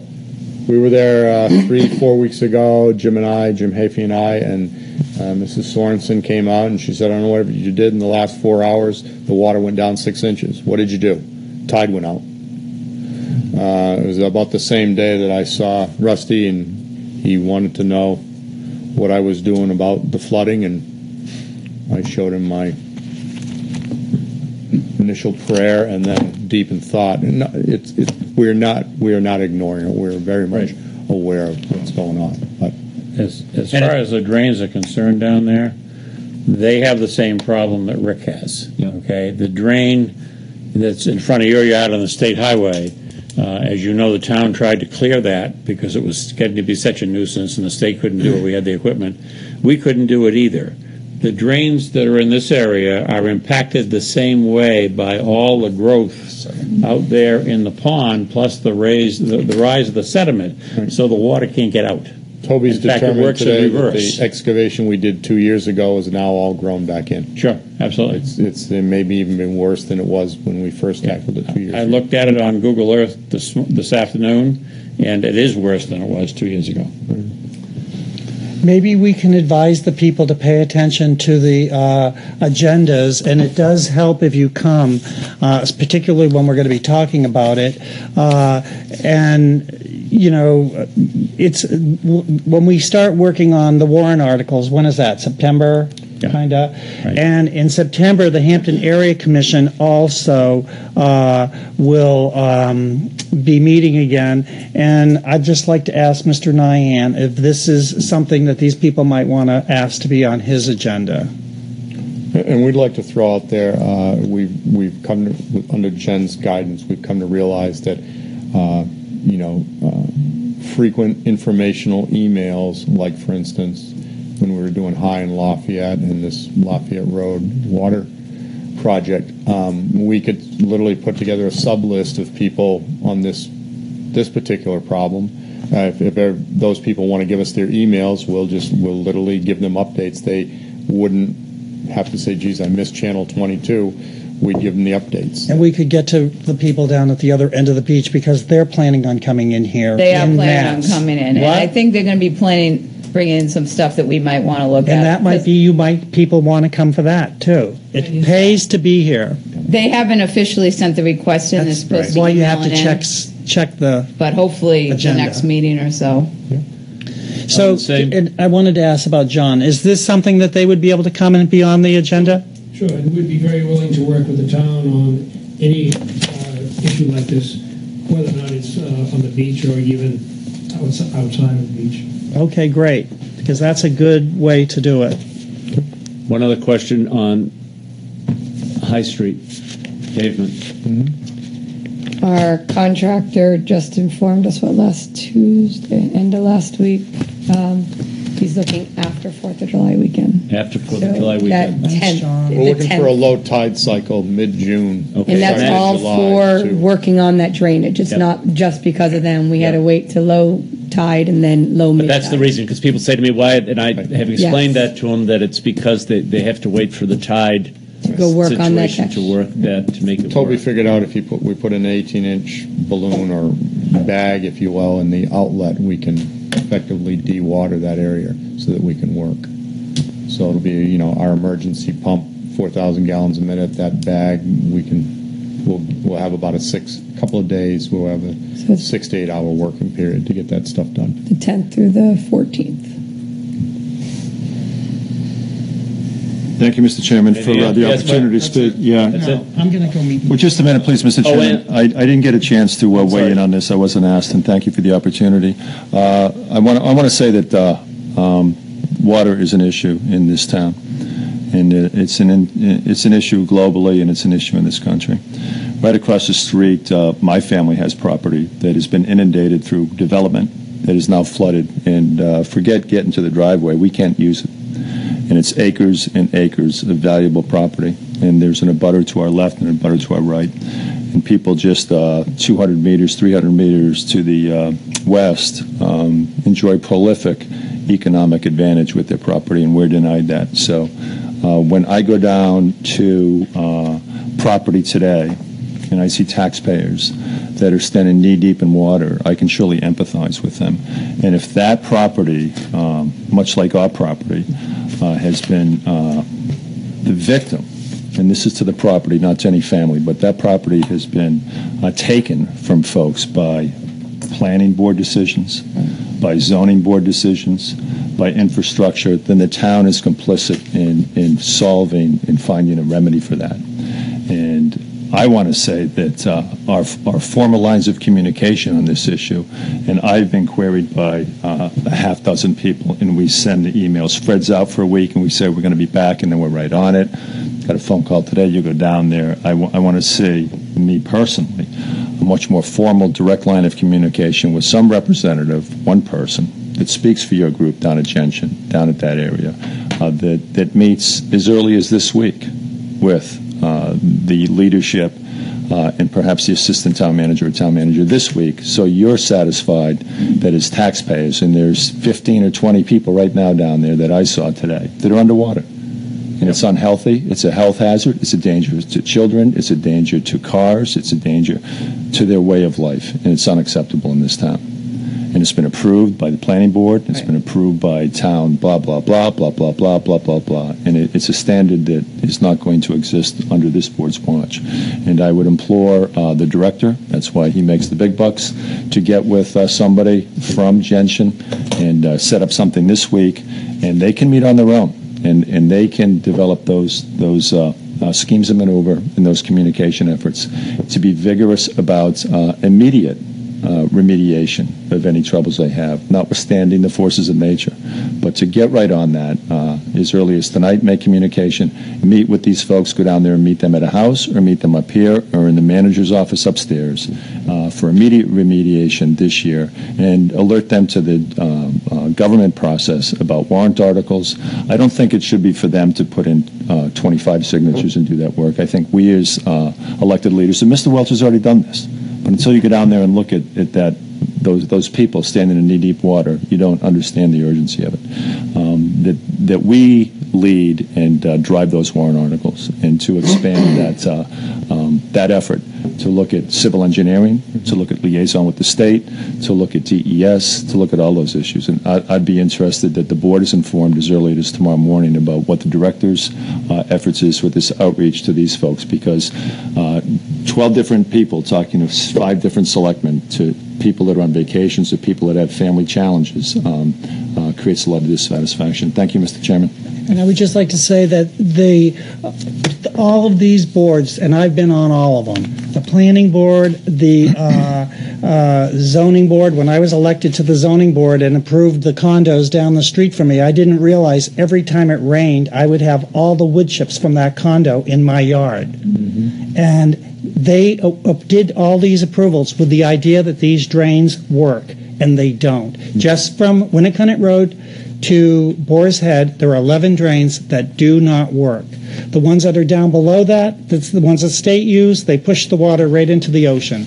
And these are the part of the solutions. We got to figure out how that's going to happen in our areas. Marsh problem's the same thing. It's from development. You guys go down Manchester Ave, you look to the left on Keefe, it's raised up, it's filled in, there's a drain. It's accentuating the problem on Manchester Ave.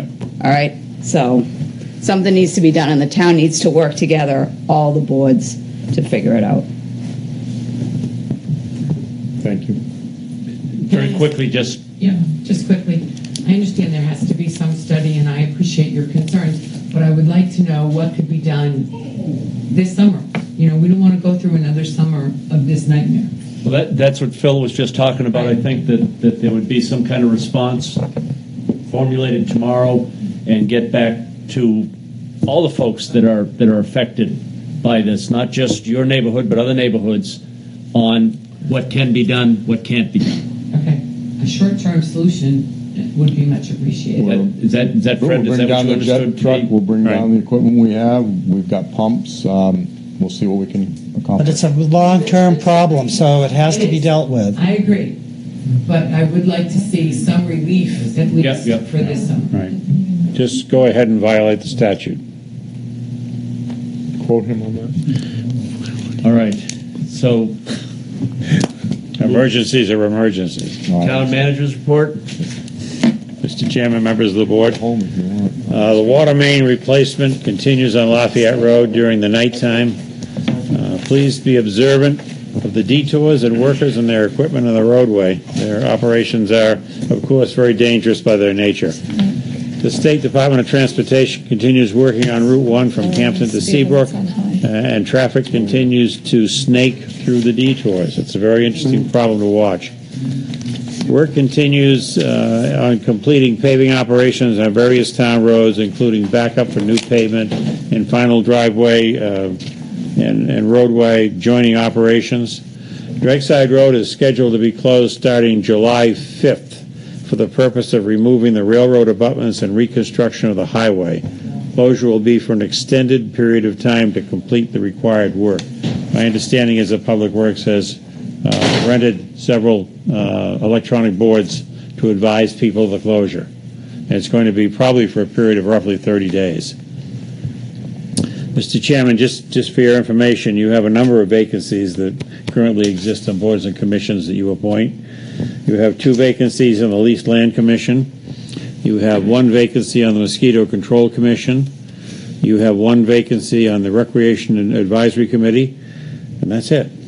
Everything else is full, which is good because it's quite a long list. We've had a request from the precinct to put a nighttime drop box, or actually it's a small safe, to be put into the beach fire station. They have to deposit their money they collect from the parking lot someplace that's secure. And we'd like you to get permission from you to do that, so that they can in fact put that piece of equipment in there. It has been suggested to us by our insurance people that we should have an agreement that the town is not responsible for loss, damage, theft by placing this in our facility, and it's placed there at the precinct's own risk. That the town has no access to the box. That we're not liable for any liabilities that may occur. Not in the town's care, custody, or control. Just allowing the placement of the drop box on town property as a security matter. And we advise them, of course, to get their own insurance for possible theft or anything like that. So with those caveats, I don't have a problem placing it there. And we can make some sort of formal agreement to come back to the board, if that's all right with you folks. They do need some assistance, I know that. We talked tonight about flooding. We've also had reports and complaints from Glade Path, as well as Manchester Street.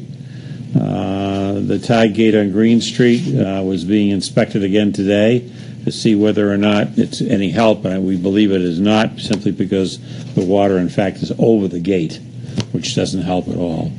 We'll continue to have beach flooding for a while. That's just the nature of the beast. Crosswalk on Route 1A, which the board had requested, we asked the state to paint. This is down near Dumas Avenue. I have communicated with the state. The state has Division 1 or District 6 has sent a request on to Concord to have that reviewed, and if Concord approves, the walk will be installed. That's Manchester Street again. Beach flooding again. And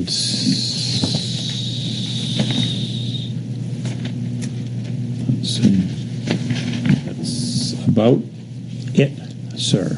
Okay, questions? I have a question. You just reminded me, the 2 sidewalk lights that they're already out by the galley hatch, and there's one down by, to go down by, on Route 1, Lafayette. Yeah, Fast Eddie's, and the other one's out here. How much do one of those cost? About $6,000. Yeah. Because there would be some residents and probably business owners that might be interested. They would even offer to pay for all of it or most of it to put one down at the crosswalk on Ashworth and L Street. We have to order them and have them Between installed. $600 and $6,500. Would that be something that we can agree The to? board approves it. That's not a problem. I've talked to some concerned citizens. I don't want to see anyone get hit there anymore. Right.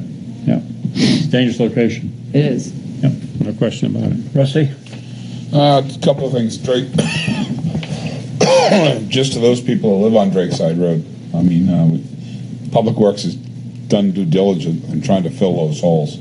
I mean, the area is just wet, and so anytime it gets wet, and the wet season we've had, the pavement breaks up. But they're down there probably 2 or 3 times a week filling those holes, so it's good to see that this is getting done. The road will be closed, but that's okay. Do you need a motion for the fire station for the precinct?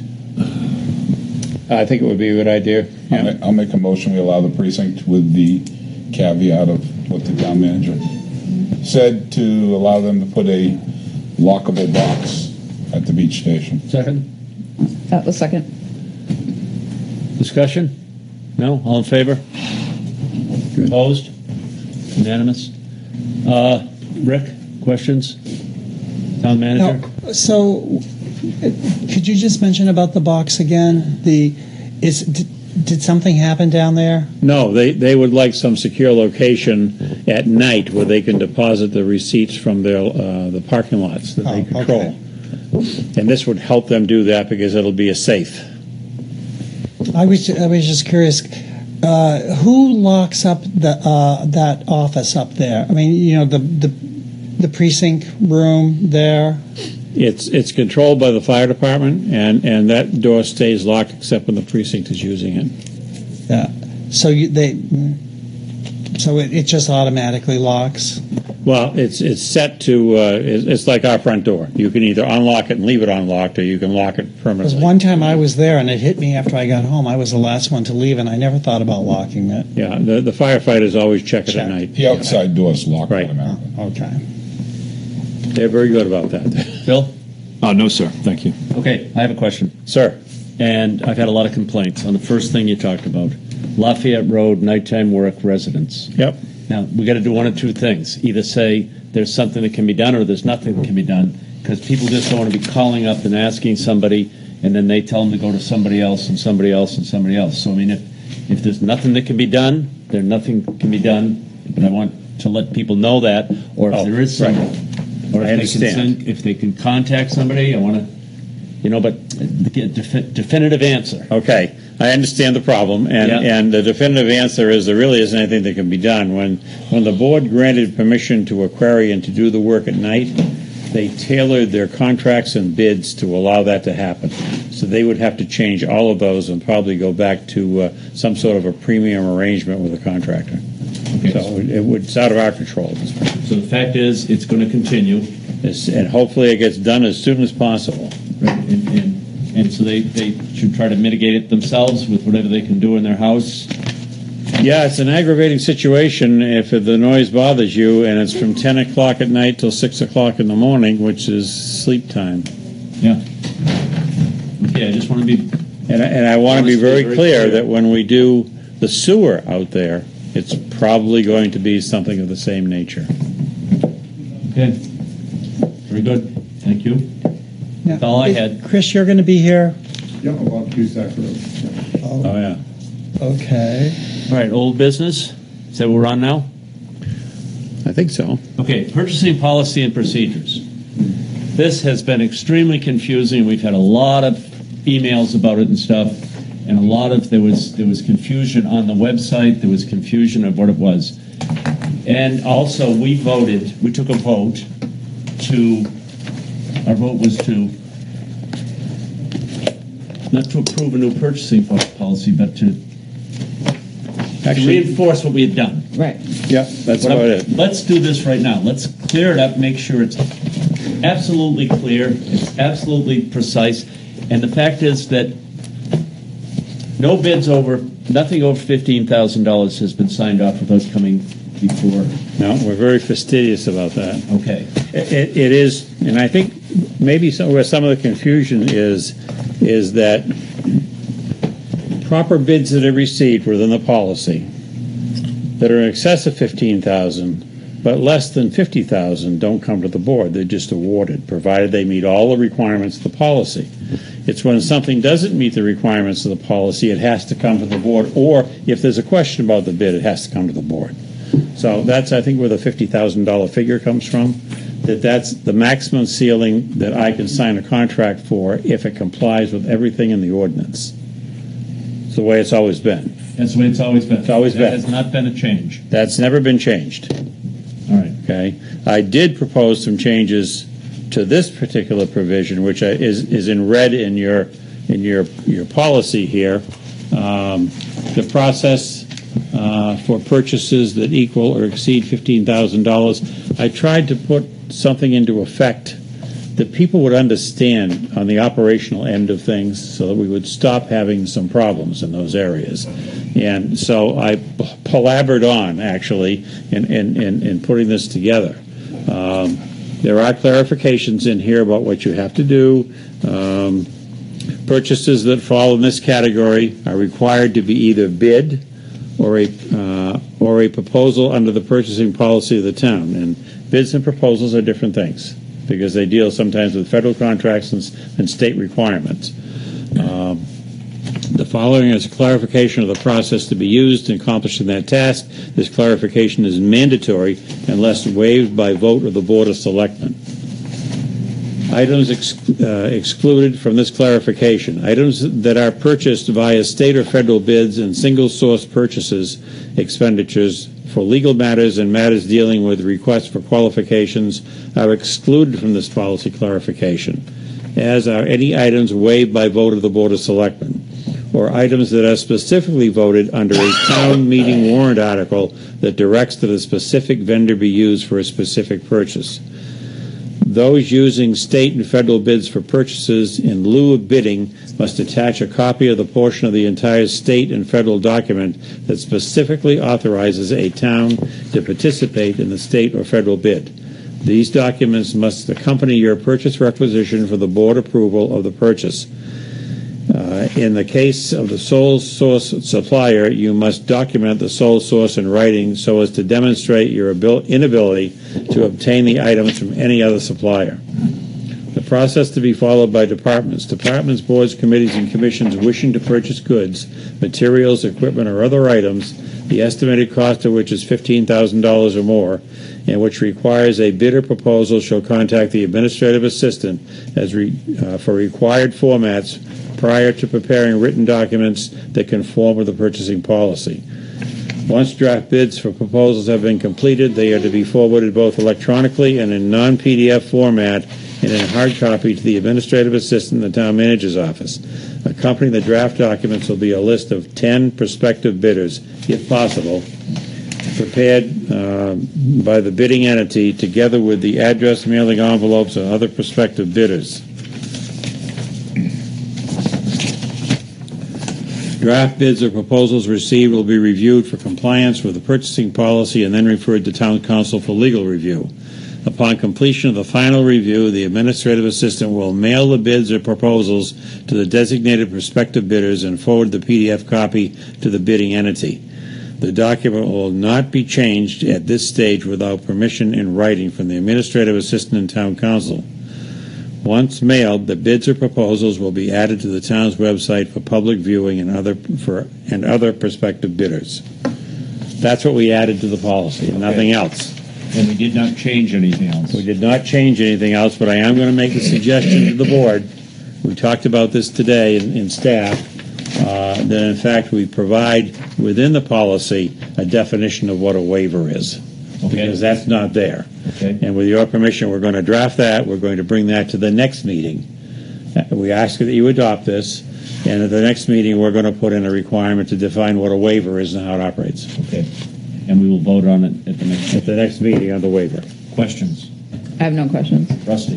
No questions. Mr. Bean? Negative, sir. Good. All right. Then we're going to be totally clear on this, and that's good. This is it. This is the end of it. We're never going to talk about it again, I hope. So we need to vote on this tonight, or are we waiting for the... My suggestion is you go ahead and vote on this tonight. We'll amend it next meeting with the waiver policy to be included within the document. I'll make the motion, that motion. I'll second it. All in favor? Opposed? Unanimous. Thank you very much. Thank you, Mr. Chairman. New Hampshire cost-sharing ambulance coverage. Who is going to speak? I asked this to be put on the agenda. I'm going to make some brief comments, and then I'm going to defer to town council appropriately, who is going to spearhead the effort at the board's discretion. It's tax time in Hampton, and we're going in to pay our taxes this month, and we handle a series of challenges in this town. This past fall, we had Stratham come in. Stratham is the third richest community in the state of New Hampshire in household income, and we support a water infrastructure. We support the operation of that. They rail up at the Public Utilities Commission, knock on doors, and they're granted access to what us hardworking individuals that aren't the third highest in the state in terms of household income. The Meals and Rooms tax came out, the allocation to that. There's a slight uptick in that. Self-government is a competition of ideas, respectfully, and a competition for revenue. The Meals and Rooms came out. Bedford, which has a household income of $125,000, and is dwarfed by our contributions to the state in terms of tolls, and our whole $200 million that goes up there to the state. In a 2-year biennium, they're going to receive $2.2 million, which far exceeds what we're going to get. Goffstown, the same way. They're going to get $1.8 million. In Hampton, for everything we do, we're going to get $1.5 million back. So it goes on and on and on and on and on. And then you look at our contributions, which is what that small preface was into, the competition for revenue, the appropriate allocation of reimbursement for services. Mr. Welch had sent up a follow-on to Commissioner Rose regarding our fire assets and what's going on down there. Mark will lead us forward in the way forward on that. But again, it's tax time when we go in and pay our taxes. And the 1933 document, which is essentially the deed or the purchase and sale agreement, talks about specific responsibilities that we have. Commissioner Rose did call me back a few weeks ago. I sent an email to Mr. Welch and to Mr. Waddell and the town esquire to put this on the agenda tonight. I asked the commissioner if he had a response to the letter. He stated to me on the phone that he did not have a response. I asked him if he had an opinion on our letter and the concept behind the letter, and he said he had no opinion on that. I asked him if he had a timeline to make those decisions about the concept of the letter that Mr. Welch drafted per the order of the selectmen, and he said he did not. That's excessive government bureaucracy, and these aren't elected officials. These are people that come up through different pipelines around the flagpole. And here's a man that's got a letter from a town that pays $200 million a year into their coffers to different platforms, but $200 million nonetheless. And we're informed by the commissioner that there's no response. that he has no opinion and he's got no timeline. The implicit taskings, of course, would be for him to send that to legal, to have his counsel get with our counsel to engage with Mr. Welch. We get nothing. Zero, nada. And that is not atypical. And we see that in Concord. Many on this board have served up there. And we heard tonight about people that are imbued with challenges, many of them that stem from the state. So as we go in to pay our taxes this July, and many of us will, we're getting smoked on the Meals and Rooms distribution. We're getting smoked on revenue distribution. And we're being ignored by people that make a lot of money up in Concord and never come down here. And there are operational standards that exist on the beach that we addressed previously. But in terms of an opinion on the legality of this, Mark's going to lead us the way forward. The 1933 document is the document. And as you look at that, we need an interpretation on our fire assets to include retirement costs, health insurance costs, depreciation of our capital infrastructure, and depreciation of our fire assets, to include those brand new fire stations that we built, which is why it was so important for the Gatsby to be identified. And our depreciation expense is about 10% of our operating budget every single year. And that, of course, the state, with their portion, gets for free. And, Mr. Chairman, I yield to the town attorney. Thank you. The board at its meeting on June 5 voted 5-0 to send correspondence through the manager to the Commissioner of DRED regarding cost sharing for the ambulance service. And by the way, that is not addressed as in the 1933 session law as a obligation that the town is to assume with regard to the operations of the state park. There are some things that are addressed in the 1933 session law, such as maintaining public order. Ambulance and service is not addressed in that. Nevertheless, this is critical to a healthy functioning of the state park, which the state derives a great deal of revenue from.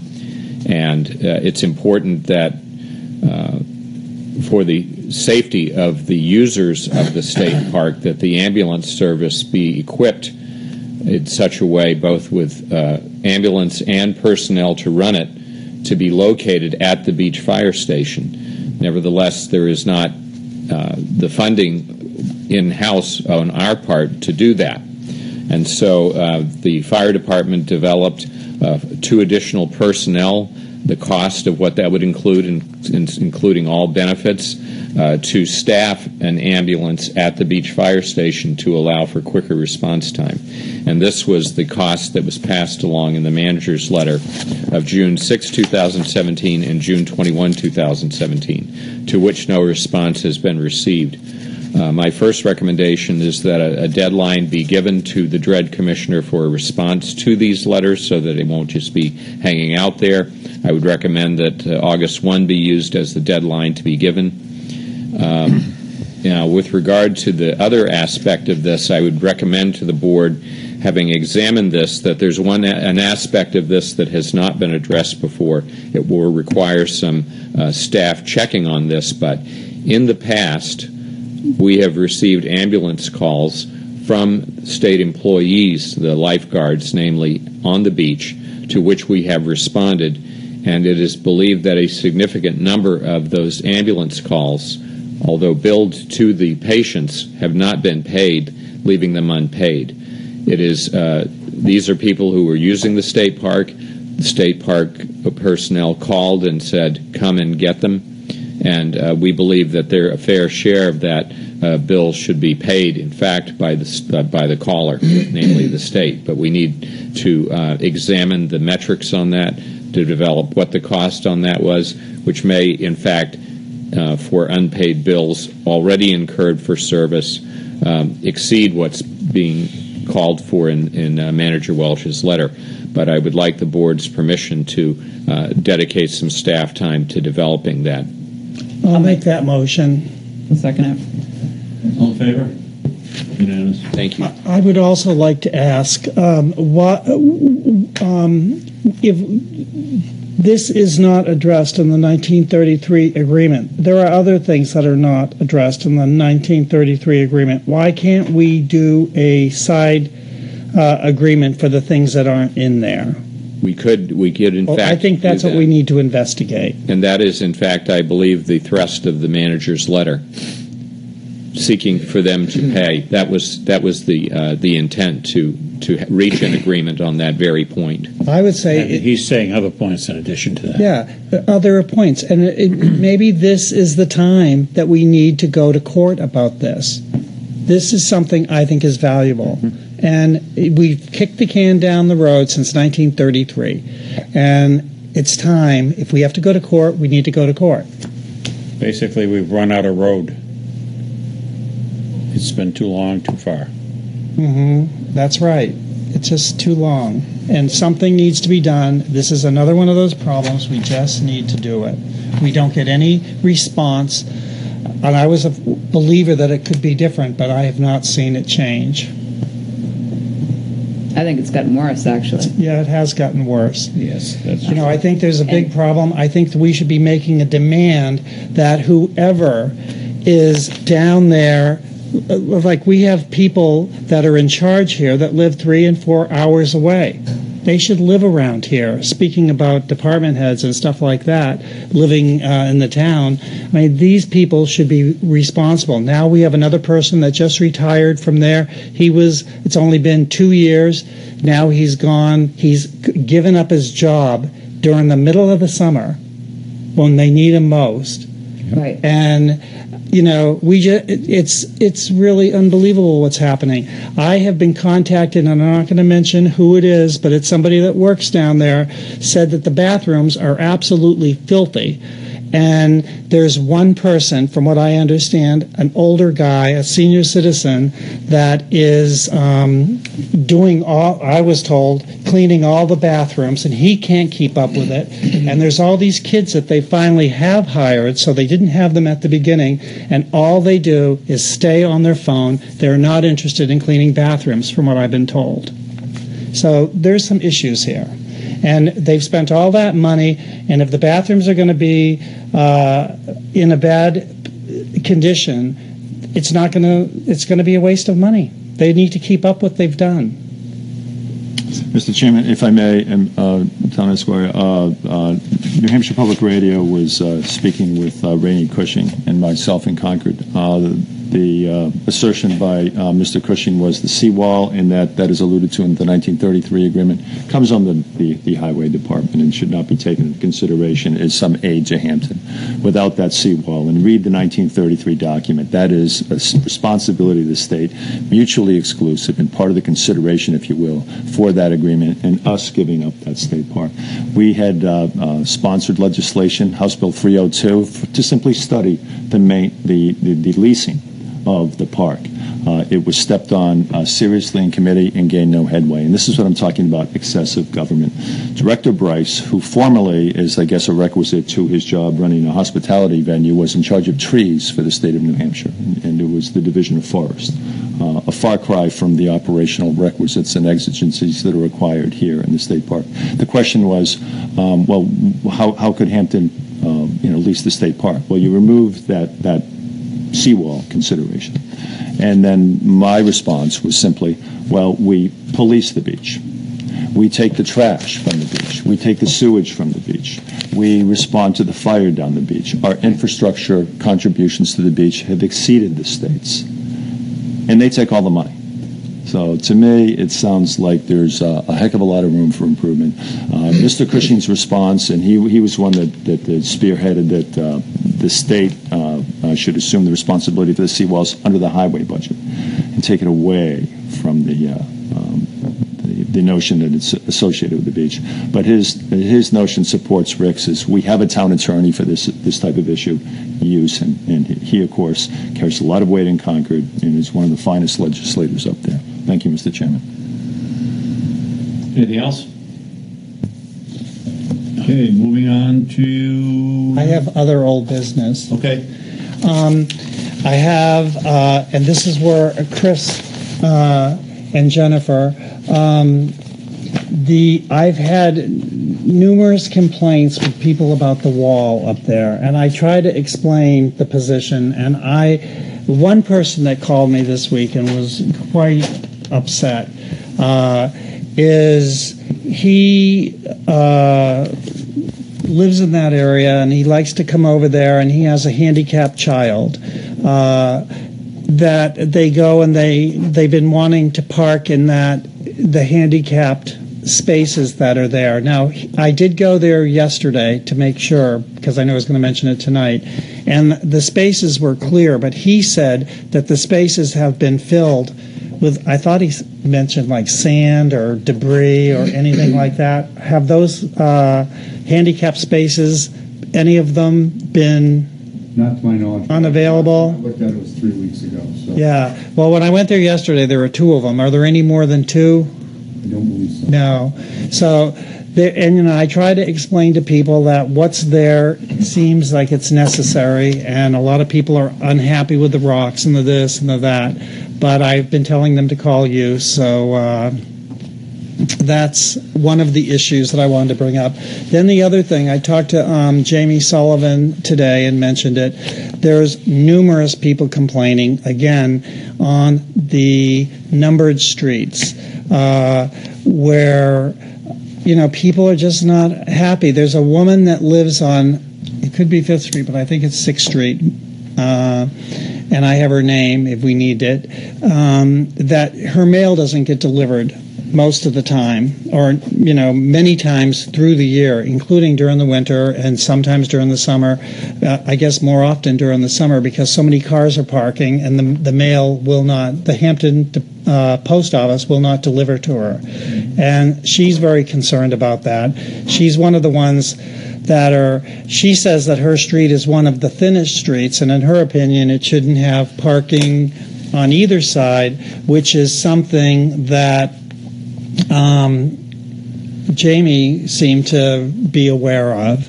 And then there was another case where the police have been called this week, and I understand there were as many as 3 police cars down there, and a confrontation between the neighbors. And I mentioned some of the issue to Jamie, and he's going to look into it to see whatever. But there's a lot of issues down there. There's a lot of people that are unhappy, and I'm not sure what we can do, but I do think it's something that we need to pay attention to. No, if we receive the complaints, we'll look into each one of them. And I keep telling the people they have to complain. Everyone wants me to complain. Call us. We'll look. I know.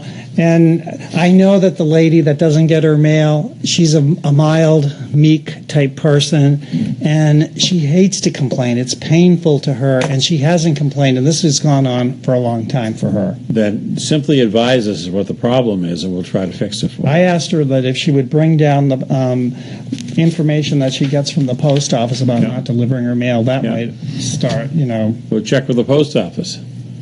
See how that works. So I think this is something this is the time of the year when we have more of an issue with this, and I'm not really sure what we can do. If the mailboxes are on one side of the street and parking has been designated for that side, we can always move the parking to the other side. Yeah. I mean, I think that there is a issue. There are other issues. I mean, is this the time that we want to investigate whether there should be parking meters? Some of these people have said to me that if there were parking meters down there and the town had their own meters down there, they would be glad to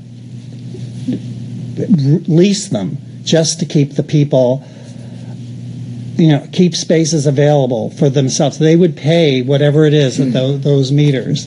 It would be an additional source of revenue that would decrease taxes, but that's a sizable thing for the town to undertake. It's going to require some research. Trust me, I understand that. I understand the other end of the beach, but I'm just throwing it out there. I've heard other people discussing it.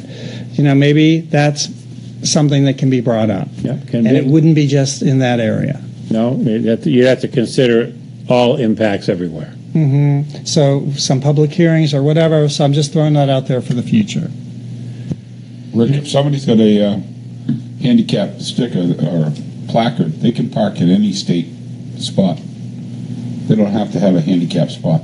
Yeah, I said that. I was looking at the handicap spots. They are right next to the ocean. But they can park at any spot so long as they got a handicap placard. Yeah, and I did The state say doesn't that. like people to know that. But And they don't have to pay. they don't have to pay. That's right. The So they state can does even- not like them parking there. That's why the state has removed all of the handicap parking when they redesigned the state beach. There are very few handicap spaces down there in comparison to what there was. No, but they do meet ADA. Because I went down there and They do, but they decrease the number of Yeah, spaces. I went down and complained, and they showed Oh, me yeah. all the. Have you seen those spaces not being available? Not recently. Yeah. Yeah. Another thing that people have mentioned too, I'll just throw it out as long as we're talking, is that other area that's the town where it's all sand and there's a tree and, a lot of people think that area is underutilized.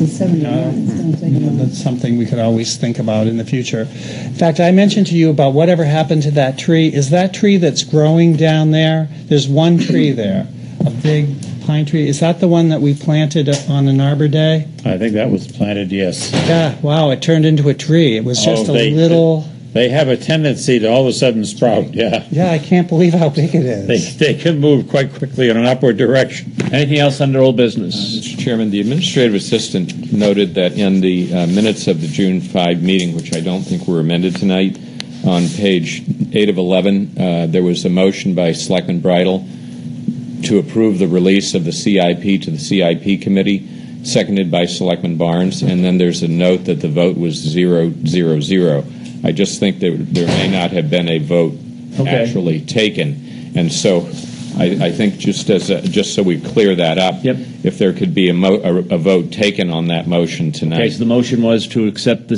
to pass the CIT on? Approve the release of the CIP to the CIP committee. And we had a second? Yes. All in favor? Opposed? Unanimous. Thank you. You're welcome.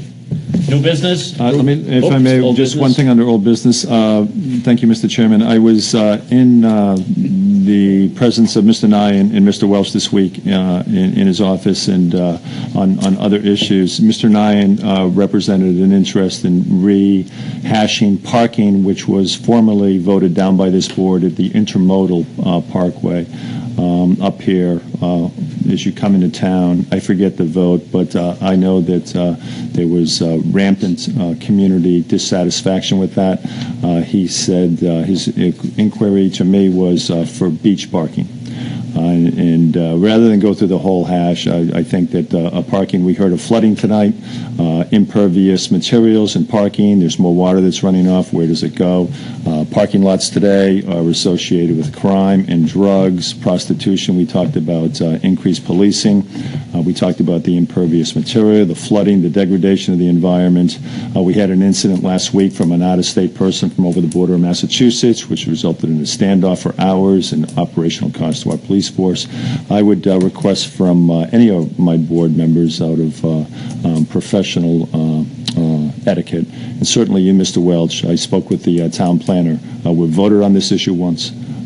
This area with diesel fumes and engine fumes has a pollution fan that would encompass our down to daycare for children, and our children playing on athletic fields with pernicious carcinogens, and I am vehemently opposed to it. I think when we take up issues of this magnitude, that they're not to be revisited, and if the town planner says he's heard some talk about it, I would request from the board members professionally to provide the etiquette to inform me, and certainly a formal request to you, Mr. Welch, if you hear through any sister appointed organizations like the Hampton Beach Area Commission or your town planner, I would like to be immediately informed. Thank you, sir.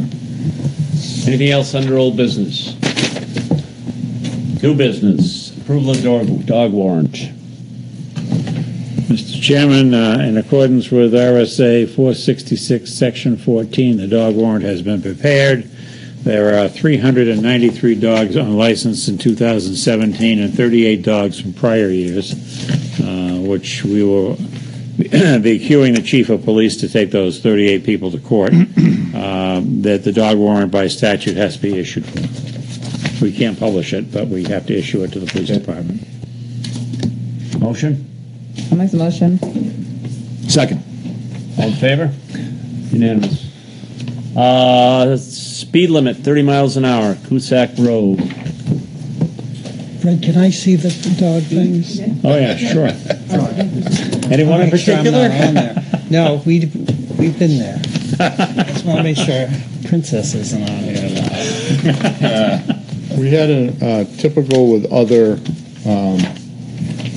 matters of this nature. We had an email request from a citizen, Patty Fitzgerald, to place additional signage on Cusack Road. There was one speed limit sign on the road, but like too far down.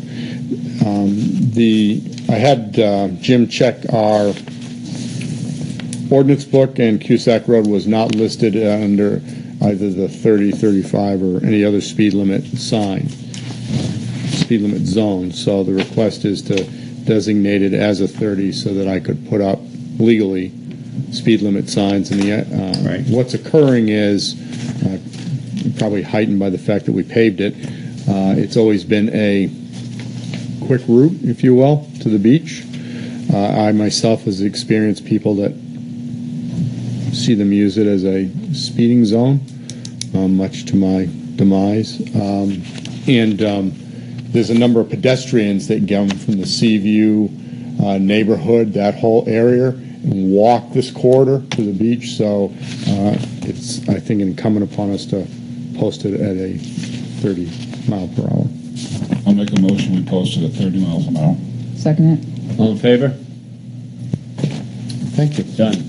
School zone, 20 miles speed limit, High Street, both sides, easterly from Mill Road to Hobbs Road, westerly from Hobbs Road to Mill Road. B, Mill Road, northbound side from High Street for a distance of 175 feet, southbound side from Emery for a distance of 50 feet. This is just another bookkeeping thing. So moved. Second. Is this just during school time? Yes, it's Yes. already there. It's just not in the book. Oh, all in favor? Unanimous. Thank you. Don't you wish everything could go like that? Yes. 482 High Street, Beach Walk condominiums, construction cost estimate acceptance. Comment on that. $24,637, which has been approved by the Planning Board and approved by Public Works. Agreed. So moved. Second. All in favor? Very good. Okay. You want to ask us something else? I'm really good for tonight. I'll give it to Robbie. Council, you want to... I would just ask that the board, and upon its conclusion of this meeting, vote to go into a non-public session under RSA 91-A:3, Roman 2, small e, litigation. I'll make the motion. Second. Roll call? Yes. Aye. Aye. Okay, unanimous. Max, thanks for everything you do. Thanks, Max. Max, will you play next?